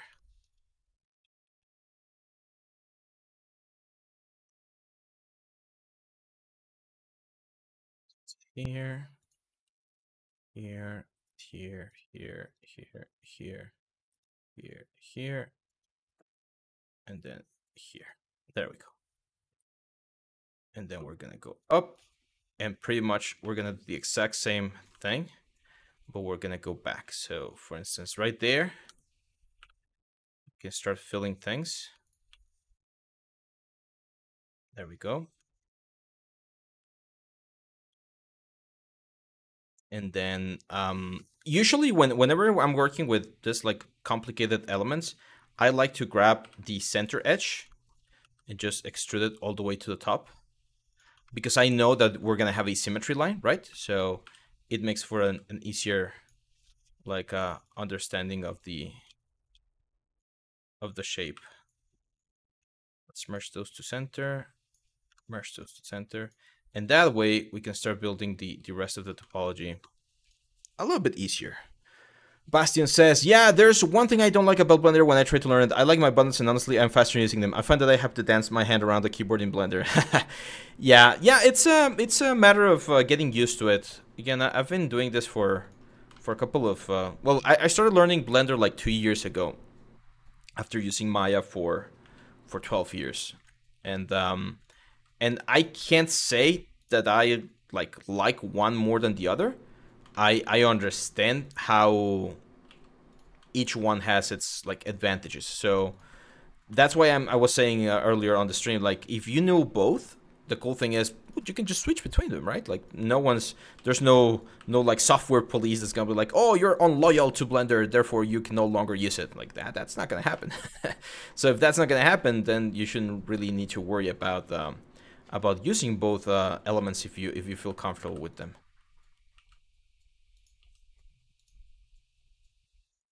Okay. Oh. Film. Then fill. I'm trying to keep the edge loop going around, because eventually I want that edge loop to just extrude it and create a little border, like the nice little effect. So that's why certain things are looking a little bit like complex in this area, but it's for the good of the topology.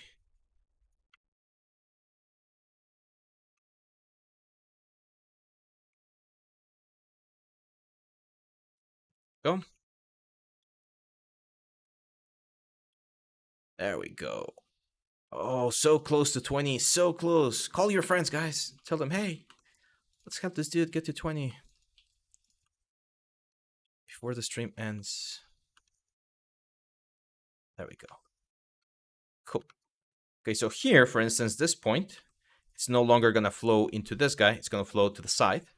So I'm just going to extrude here. And then with loop cut,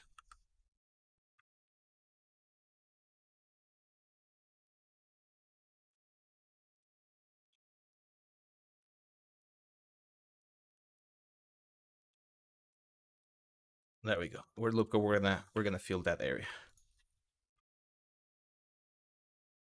That's it. For instance, here we are gonna do another loop cut here, here, and here, and we're gonna go from here to here, to here. Let's do one more loop cut there, here to here, and here to here. I'm your Paul says, hi, first time watching one of your streams and it's very helpful to understand these processes. There you go. Welcome. I'm your pal, Al.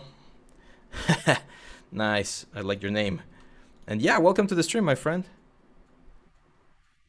Bastian says, I did think about trying Blender for Eevee renders back in the day, but then Maya Arnold released GPU rendering. The universe is insisting I stick to Maya. I don't like Eevee, to be honest. I don't like Eevee instead of Blender. I've tried using it and I've seen some tutorials and there's people that are doing really, really cool stuff with it, but I just can't find like it doesn't click to me, to be honest. Like if I want to do real-time renderings, I prefer to use Marmoset or like Unreal, and if I want to do like cool renders or like traditional renders, I prefer Arnold or Cycles. Cycles is really strong, actually. I found that Cycles is very, what's the word, it's very powerful in regards to like the denoising things. I actually think that Cycles is better at denoising than Arnold. Because one thing that I don't like about Arnold is that if you don't use high samples when you do videos or animations, you get a lot of like flickering in your renders. And I've done the exact same thing here in Cycles, and I don't get it. So, like I don't get flickering. Not that I don't get Cycles. I don't get flickering, and that's really, really cool. Okay, here's where things are gonna get a little bit tricky. So let's see how we can do this. We're gonna go up here. Well, first let's solve this issue right here. So I think ideally we're just gonna merge these two guys, to be honest. Yes, it's gonna give us a very weird like loop right there, but it's just gonna make things easier. Let's extrude here, and then let's extrude towards the center.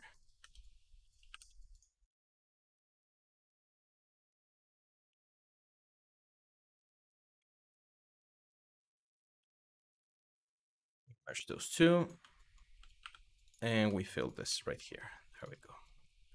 Let's have another edge. By the way, guys, if you are new to the stream, if you're new to my content, I am just like launching this new brand. I was somewhere else before doing this switch, and but now we're gonna be posting in the YouTube, Twitch. We got our Discord channel, so all of the information should be around the bio section here on the account. And yeah, feel free to join all of our socials. Bastian says, interesting. May have to have a look. It's more to be quality, you know.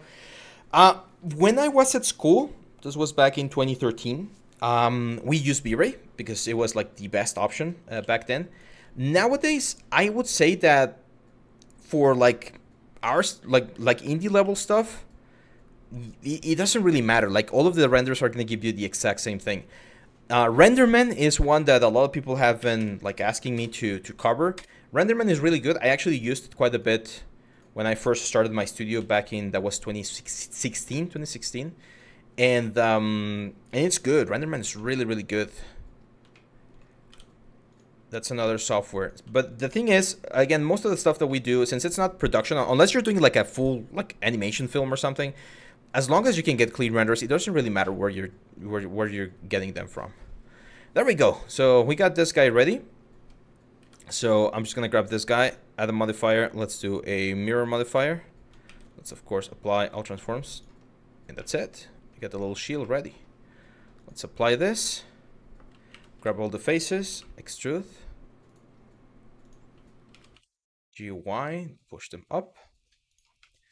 And then, this is why we did this proper topology. Look at that. Look at that. Beautiful. So we just extrude this and get this out.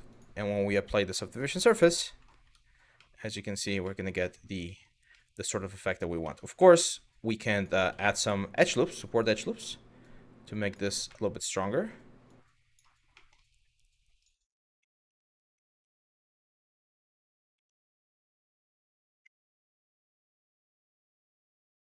Oh, wait a second. I messed up. Did I mess up the edge flow? I think I messed up the edge flow.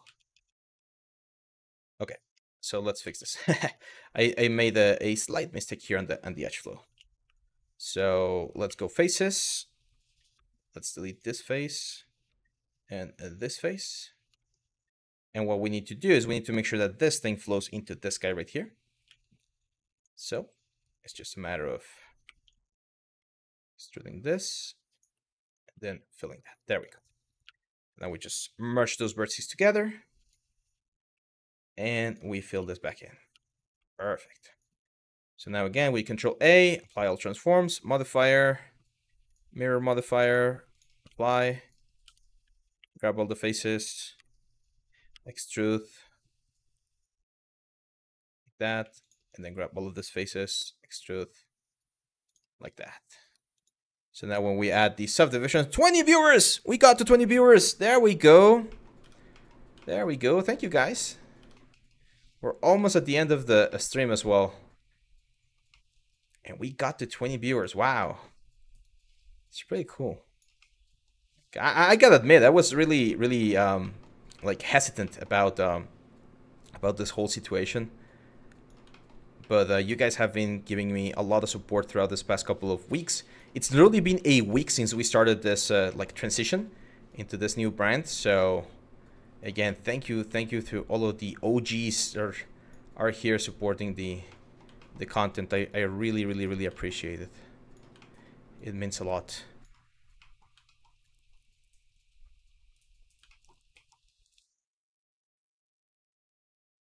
Changes is always scary.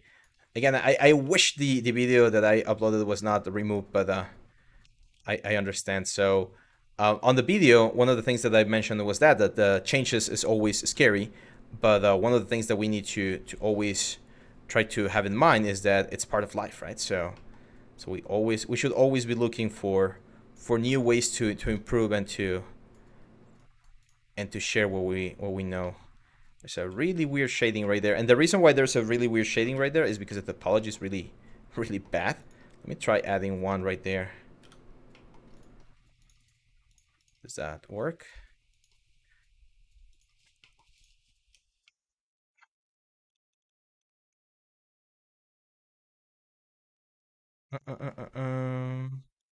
There we go.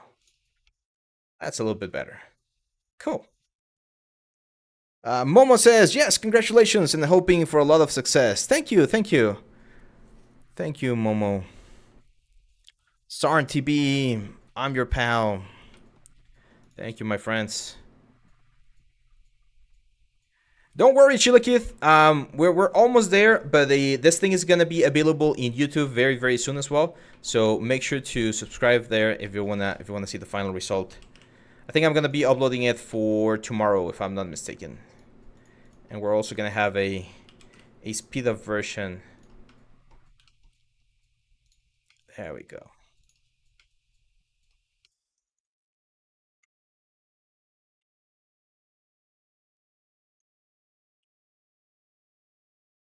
Let's change the object, set origin to center of mass, so we can rotate this.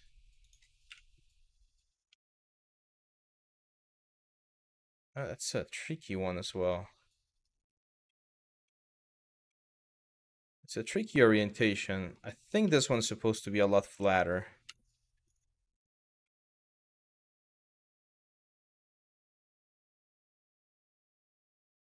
Something like that. It's kind of weird. I'm guessing that's why there's this like extra little piece right there. Unless the handguard, yeah, that actually makes sense. The handguard is a lot thicker on the inside here. So I'm gonna go wireframe. Now let's use a little bit of transform here. We're gonna scale on Y. So this makes a little bit more sense now. Yeah, there you go. So the handguard becomes thicker, so that it can actually support both little plates on the sword. That makes more sense from a design perspective as well. So then that means that this one, like this, there's gonna be like an empty space right there. I don't mind it. It kind of looks neat. And let's do a well, let's apply all transforms. And let's do a mirror. we're going to be using the empty again as a point, and we're going to do it on the y-axis so that we have it on the back as well. There we go.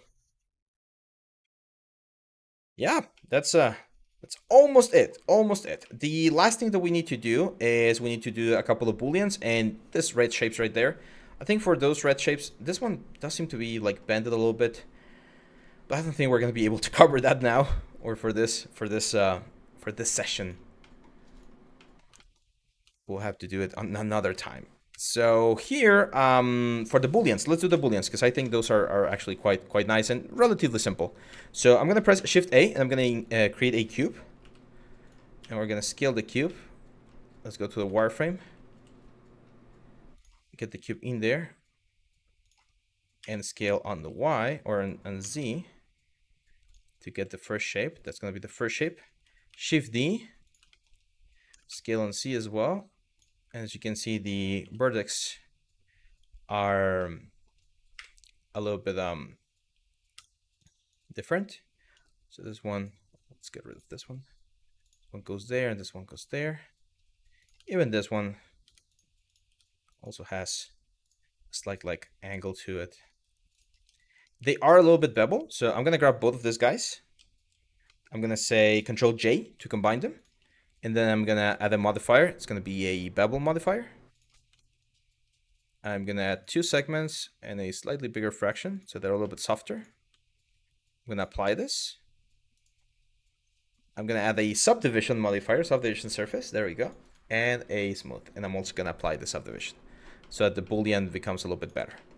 Now let's bring everything back. And one of the important things is I need to make sure that these guys are properly positioned in such a way that they're going to create the sort of effect that I want.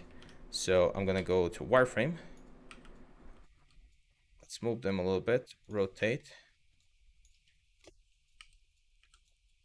Let's grab all of this, move them, rotate.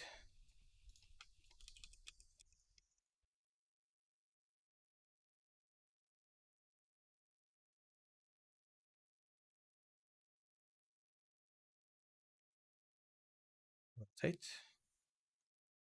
There we go. Perfect. So now I'm going to grab this object right here. Let's apply the subdivision modifier so that's like done, it's permanent. And then to this one, we're going to add a boolean modifier. And the object is going to be this guy right here. And it's going to be a difference. Now, what I can do here is with this one, I can go to the object display. And on the object display, one of the things that we can do is we can change the visibility or the viewport display so that this is displayed as a wire. That way we should be able to see what's going on there. Now what I'm like immediately seeing is that the boolean is now working perfectly, and I think it's because I need to apply the transforms to this guys. So let's try applying transforms there. Let's go back to this guy. Let's do it again. Is it doing proper intersection? I just want to make sure that it's intersecting properly. It seems to be intersecting properly. Let's also apply transformations to this one just in case. And now let's add again the boolean modifier. There we go. And we select that cube right there. There we go. If we do fast solver, as you can see right there, we're going to get a slightly better result. Let's go shade the flat so we can see the effect first. There we go. And now what I'm going to do is I'm going to go to this cube and I'm going to do a mirror modifier. We're going to be using the empty. So let's do X and Y. So both sides. And there you go. Now we can even go to this objects, and on the options, we can go to the visibility, and on the viewport display, we can say bounds. So it's just a box. And as you can see, that's how the Boolean operation is going to be working. So now the only thing I need to do is I need to go to the blade itself, and the Boolean, I'm just going to say apply. So now this cubes, we can actually delete, and the Boolean is going to be there. Right click. Let's see if we can shade smooth. We get some really weird shades. We can try shade auto smooth. There we go. That looks a little bit better. And look at that. We get the very nice boolean there on the blade itself. Let's just add I'm gonna add the little like red elements as extra elements. I know we could do booleans, but I feel like that's gonna like create a slightly like weird artifact right there. This one we definitely need to scale a little bit less, so that it does not touch the handguards as much. And then we're gonna jump very quickly into rendering. I promise we're about to finish this, my friends. So probably like a couple like 15 more minutes or something. Thanks again for being here, guys. 2 hours. We're also gonna be doing like long stream versions. Like on the YouTube channel, we used to do smaller like 1 hour live streams, but I feel like with 1 hour we can't really cover that much.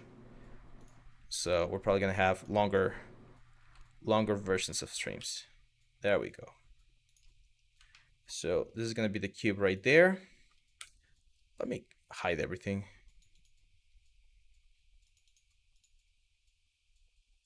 There we go. So this one's gonna go there.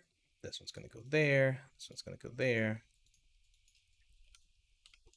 And then Shift D. This one's gonna go there. That one's gonna go there. That one there. And that one there. Perfect. Grab both of them. Control J. Scale on Y to make them a lot thinner. Scale on Y. There we go, something like that. What is my favorite course that I have created? Ooh, that's a great question. I'm gonna have to say the character, the Tyros character, the fantasy character, you know, the bearded demon guy. That was a great course. But I'm doing one right now. The one that I'm doing right now, I'm really enjoying it. We got a very cool concept, and it's looking very nice. It's again, as I mentioned, it's a weapon for games, so it's gonna be very fun. Should be releasing very soon. What platforms do you guys use the most from the courses that you've gotten from me? Because we're gonna be releasing this one in Udemy. But if there's other like platforms that you guys use, let us know, and we can look into that as well. There we go. So now we can bring everything back.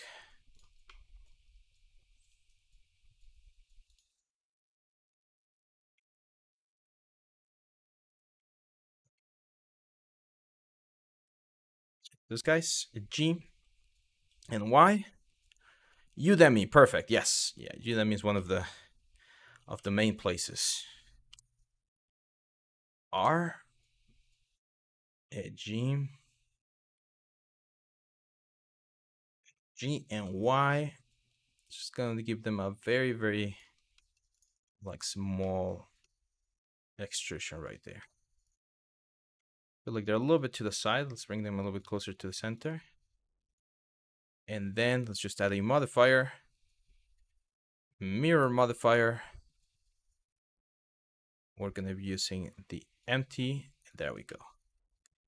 And of course, we're also going to be mirroring on the y-axis. And there we go. 2 hours of modeling, of a speedrun modeling. And we were able to get this very nice sword. Let's now throw in some materials. What do you guys think? Let's throw in some materials and let's see how we can make this thing look. So let me move this to the side. First, I'm gonna go to the environment and I'm gonna bring in an HDRI. So let's bring in environment texture, open, and downloads. Let's grab the, do I have a HDRI over here? Yeah, we got this like hiker's cave. Let's use that one.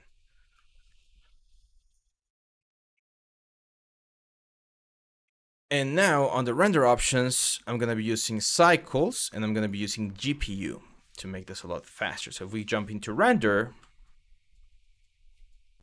this is what we should have. There we go. Not bad. So we can grab pretty much all of the pieces.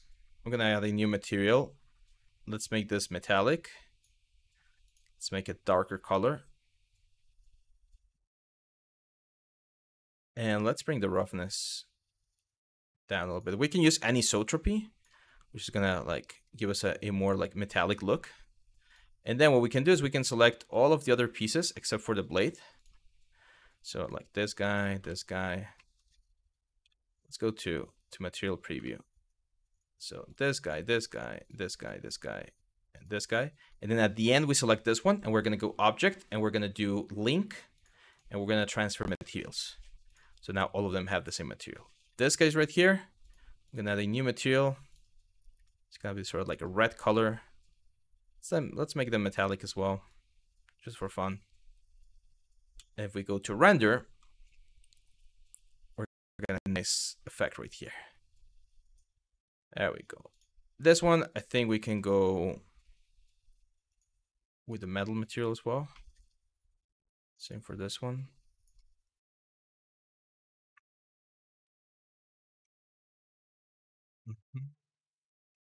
There's like a red material on top here. So one thing you can do is you can actually grab some faces. And then you can grab another material like this one, and actually let's assign those to selected. And then let's grab the metal material. Hey. Assign. Oh no, we're gonna assign a new slot here. There we go. And then this new slot's gonna be the red color. And now we grab the faces that we want to add the red color to, and we assign. There we go. So over here, we're going to have to add like another edge loop so that we can select the faces and assign them as well. It goes all the way to the top. So we got to be very careful here. This one, am I using a modifier? Yeah, okay, let's apply the modifier so that I know all of the faces that I need to select. There we go. We go to the materials. We're gonna assign. There we go.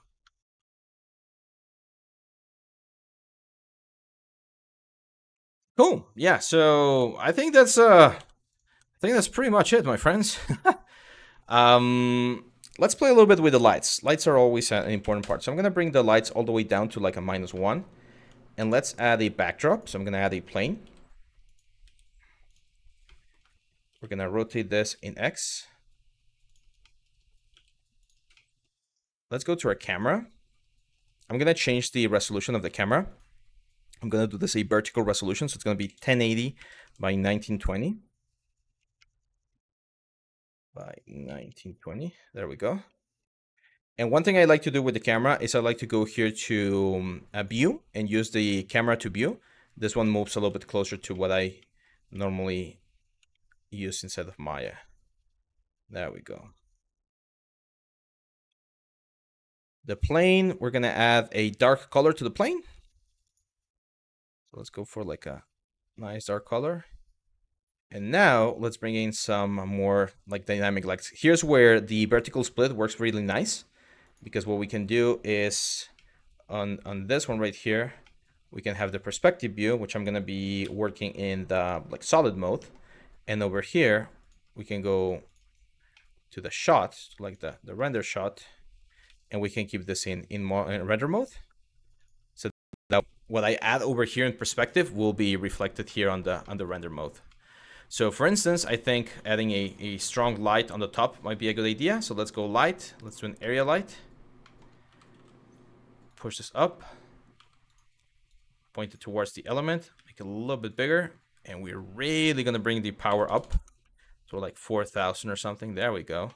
Actually, let's go like a traditional like 3-point light. So by the way, we have I just uploaded a video on the YouTube page about lighting here inside of Blender.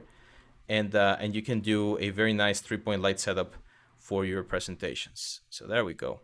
This one, I'm gonna make it like a little bit warm on the colors.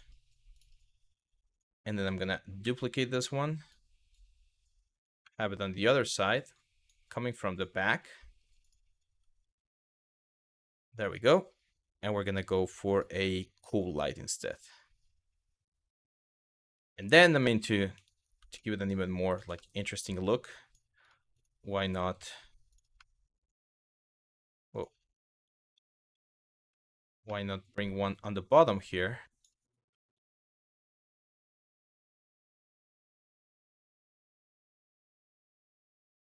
There we go. Let's go to the camera here and frame this a little bit better, so it's like right there on the center. I'm not sure what happened to this one. It's supposed to be a very dark color. It's getting quite illuminated, so I'm gonna increase the roughness even more or less. I don't know. Kind of glossy looks interesting.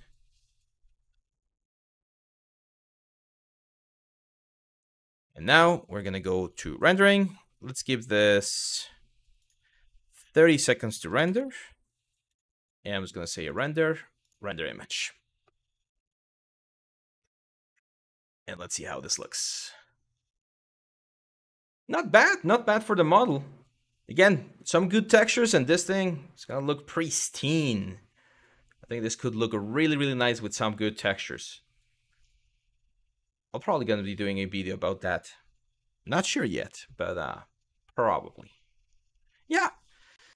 So that's pretty much it, my friends.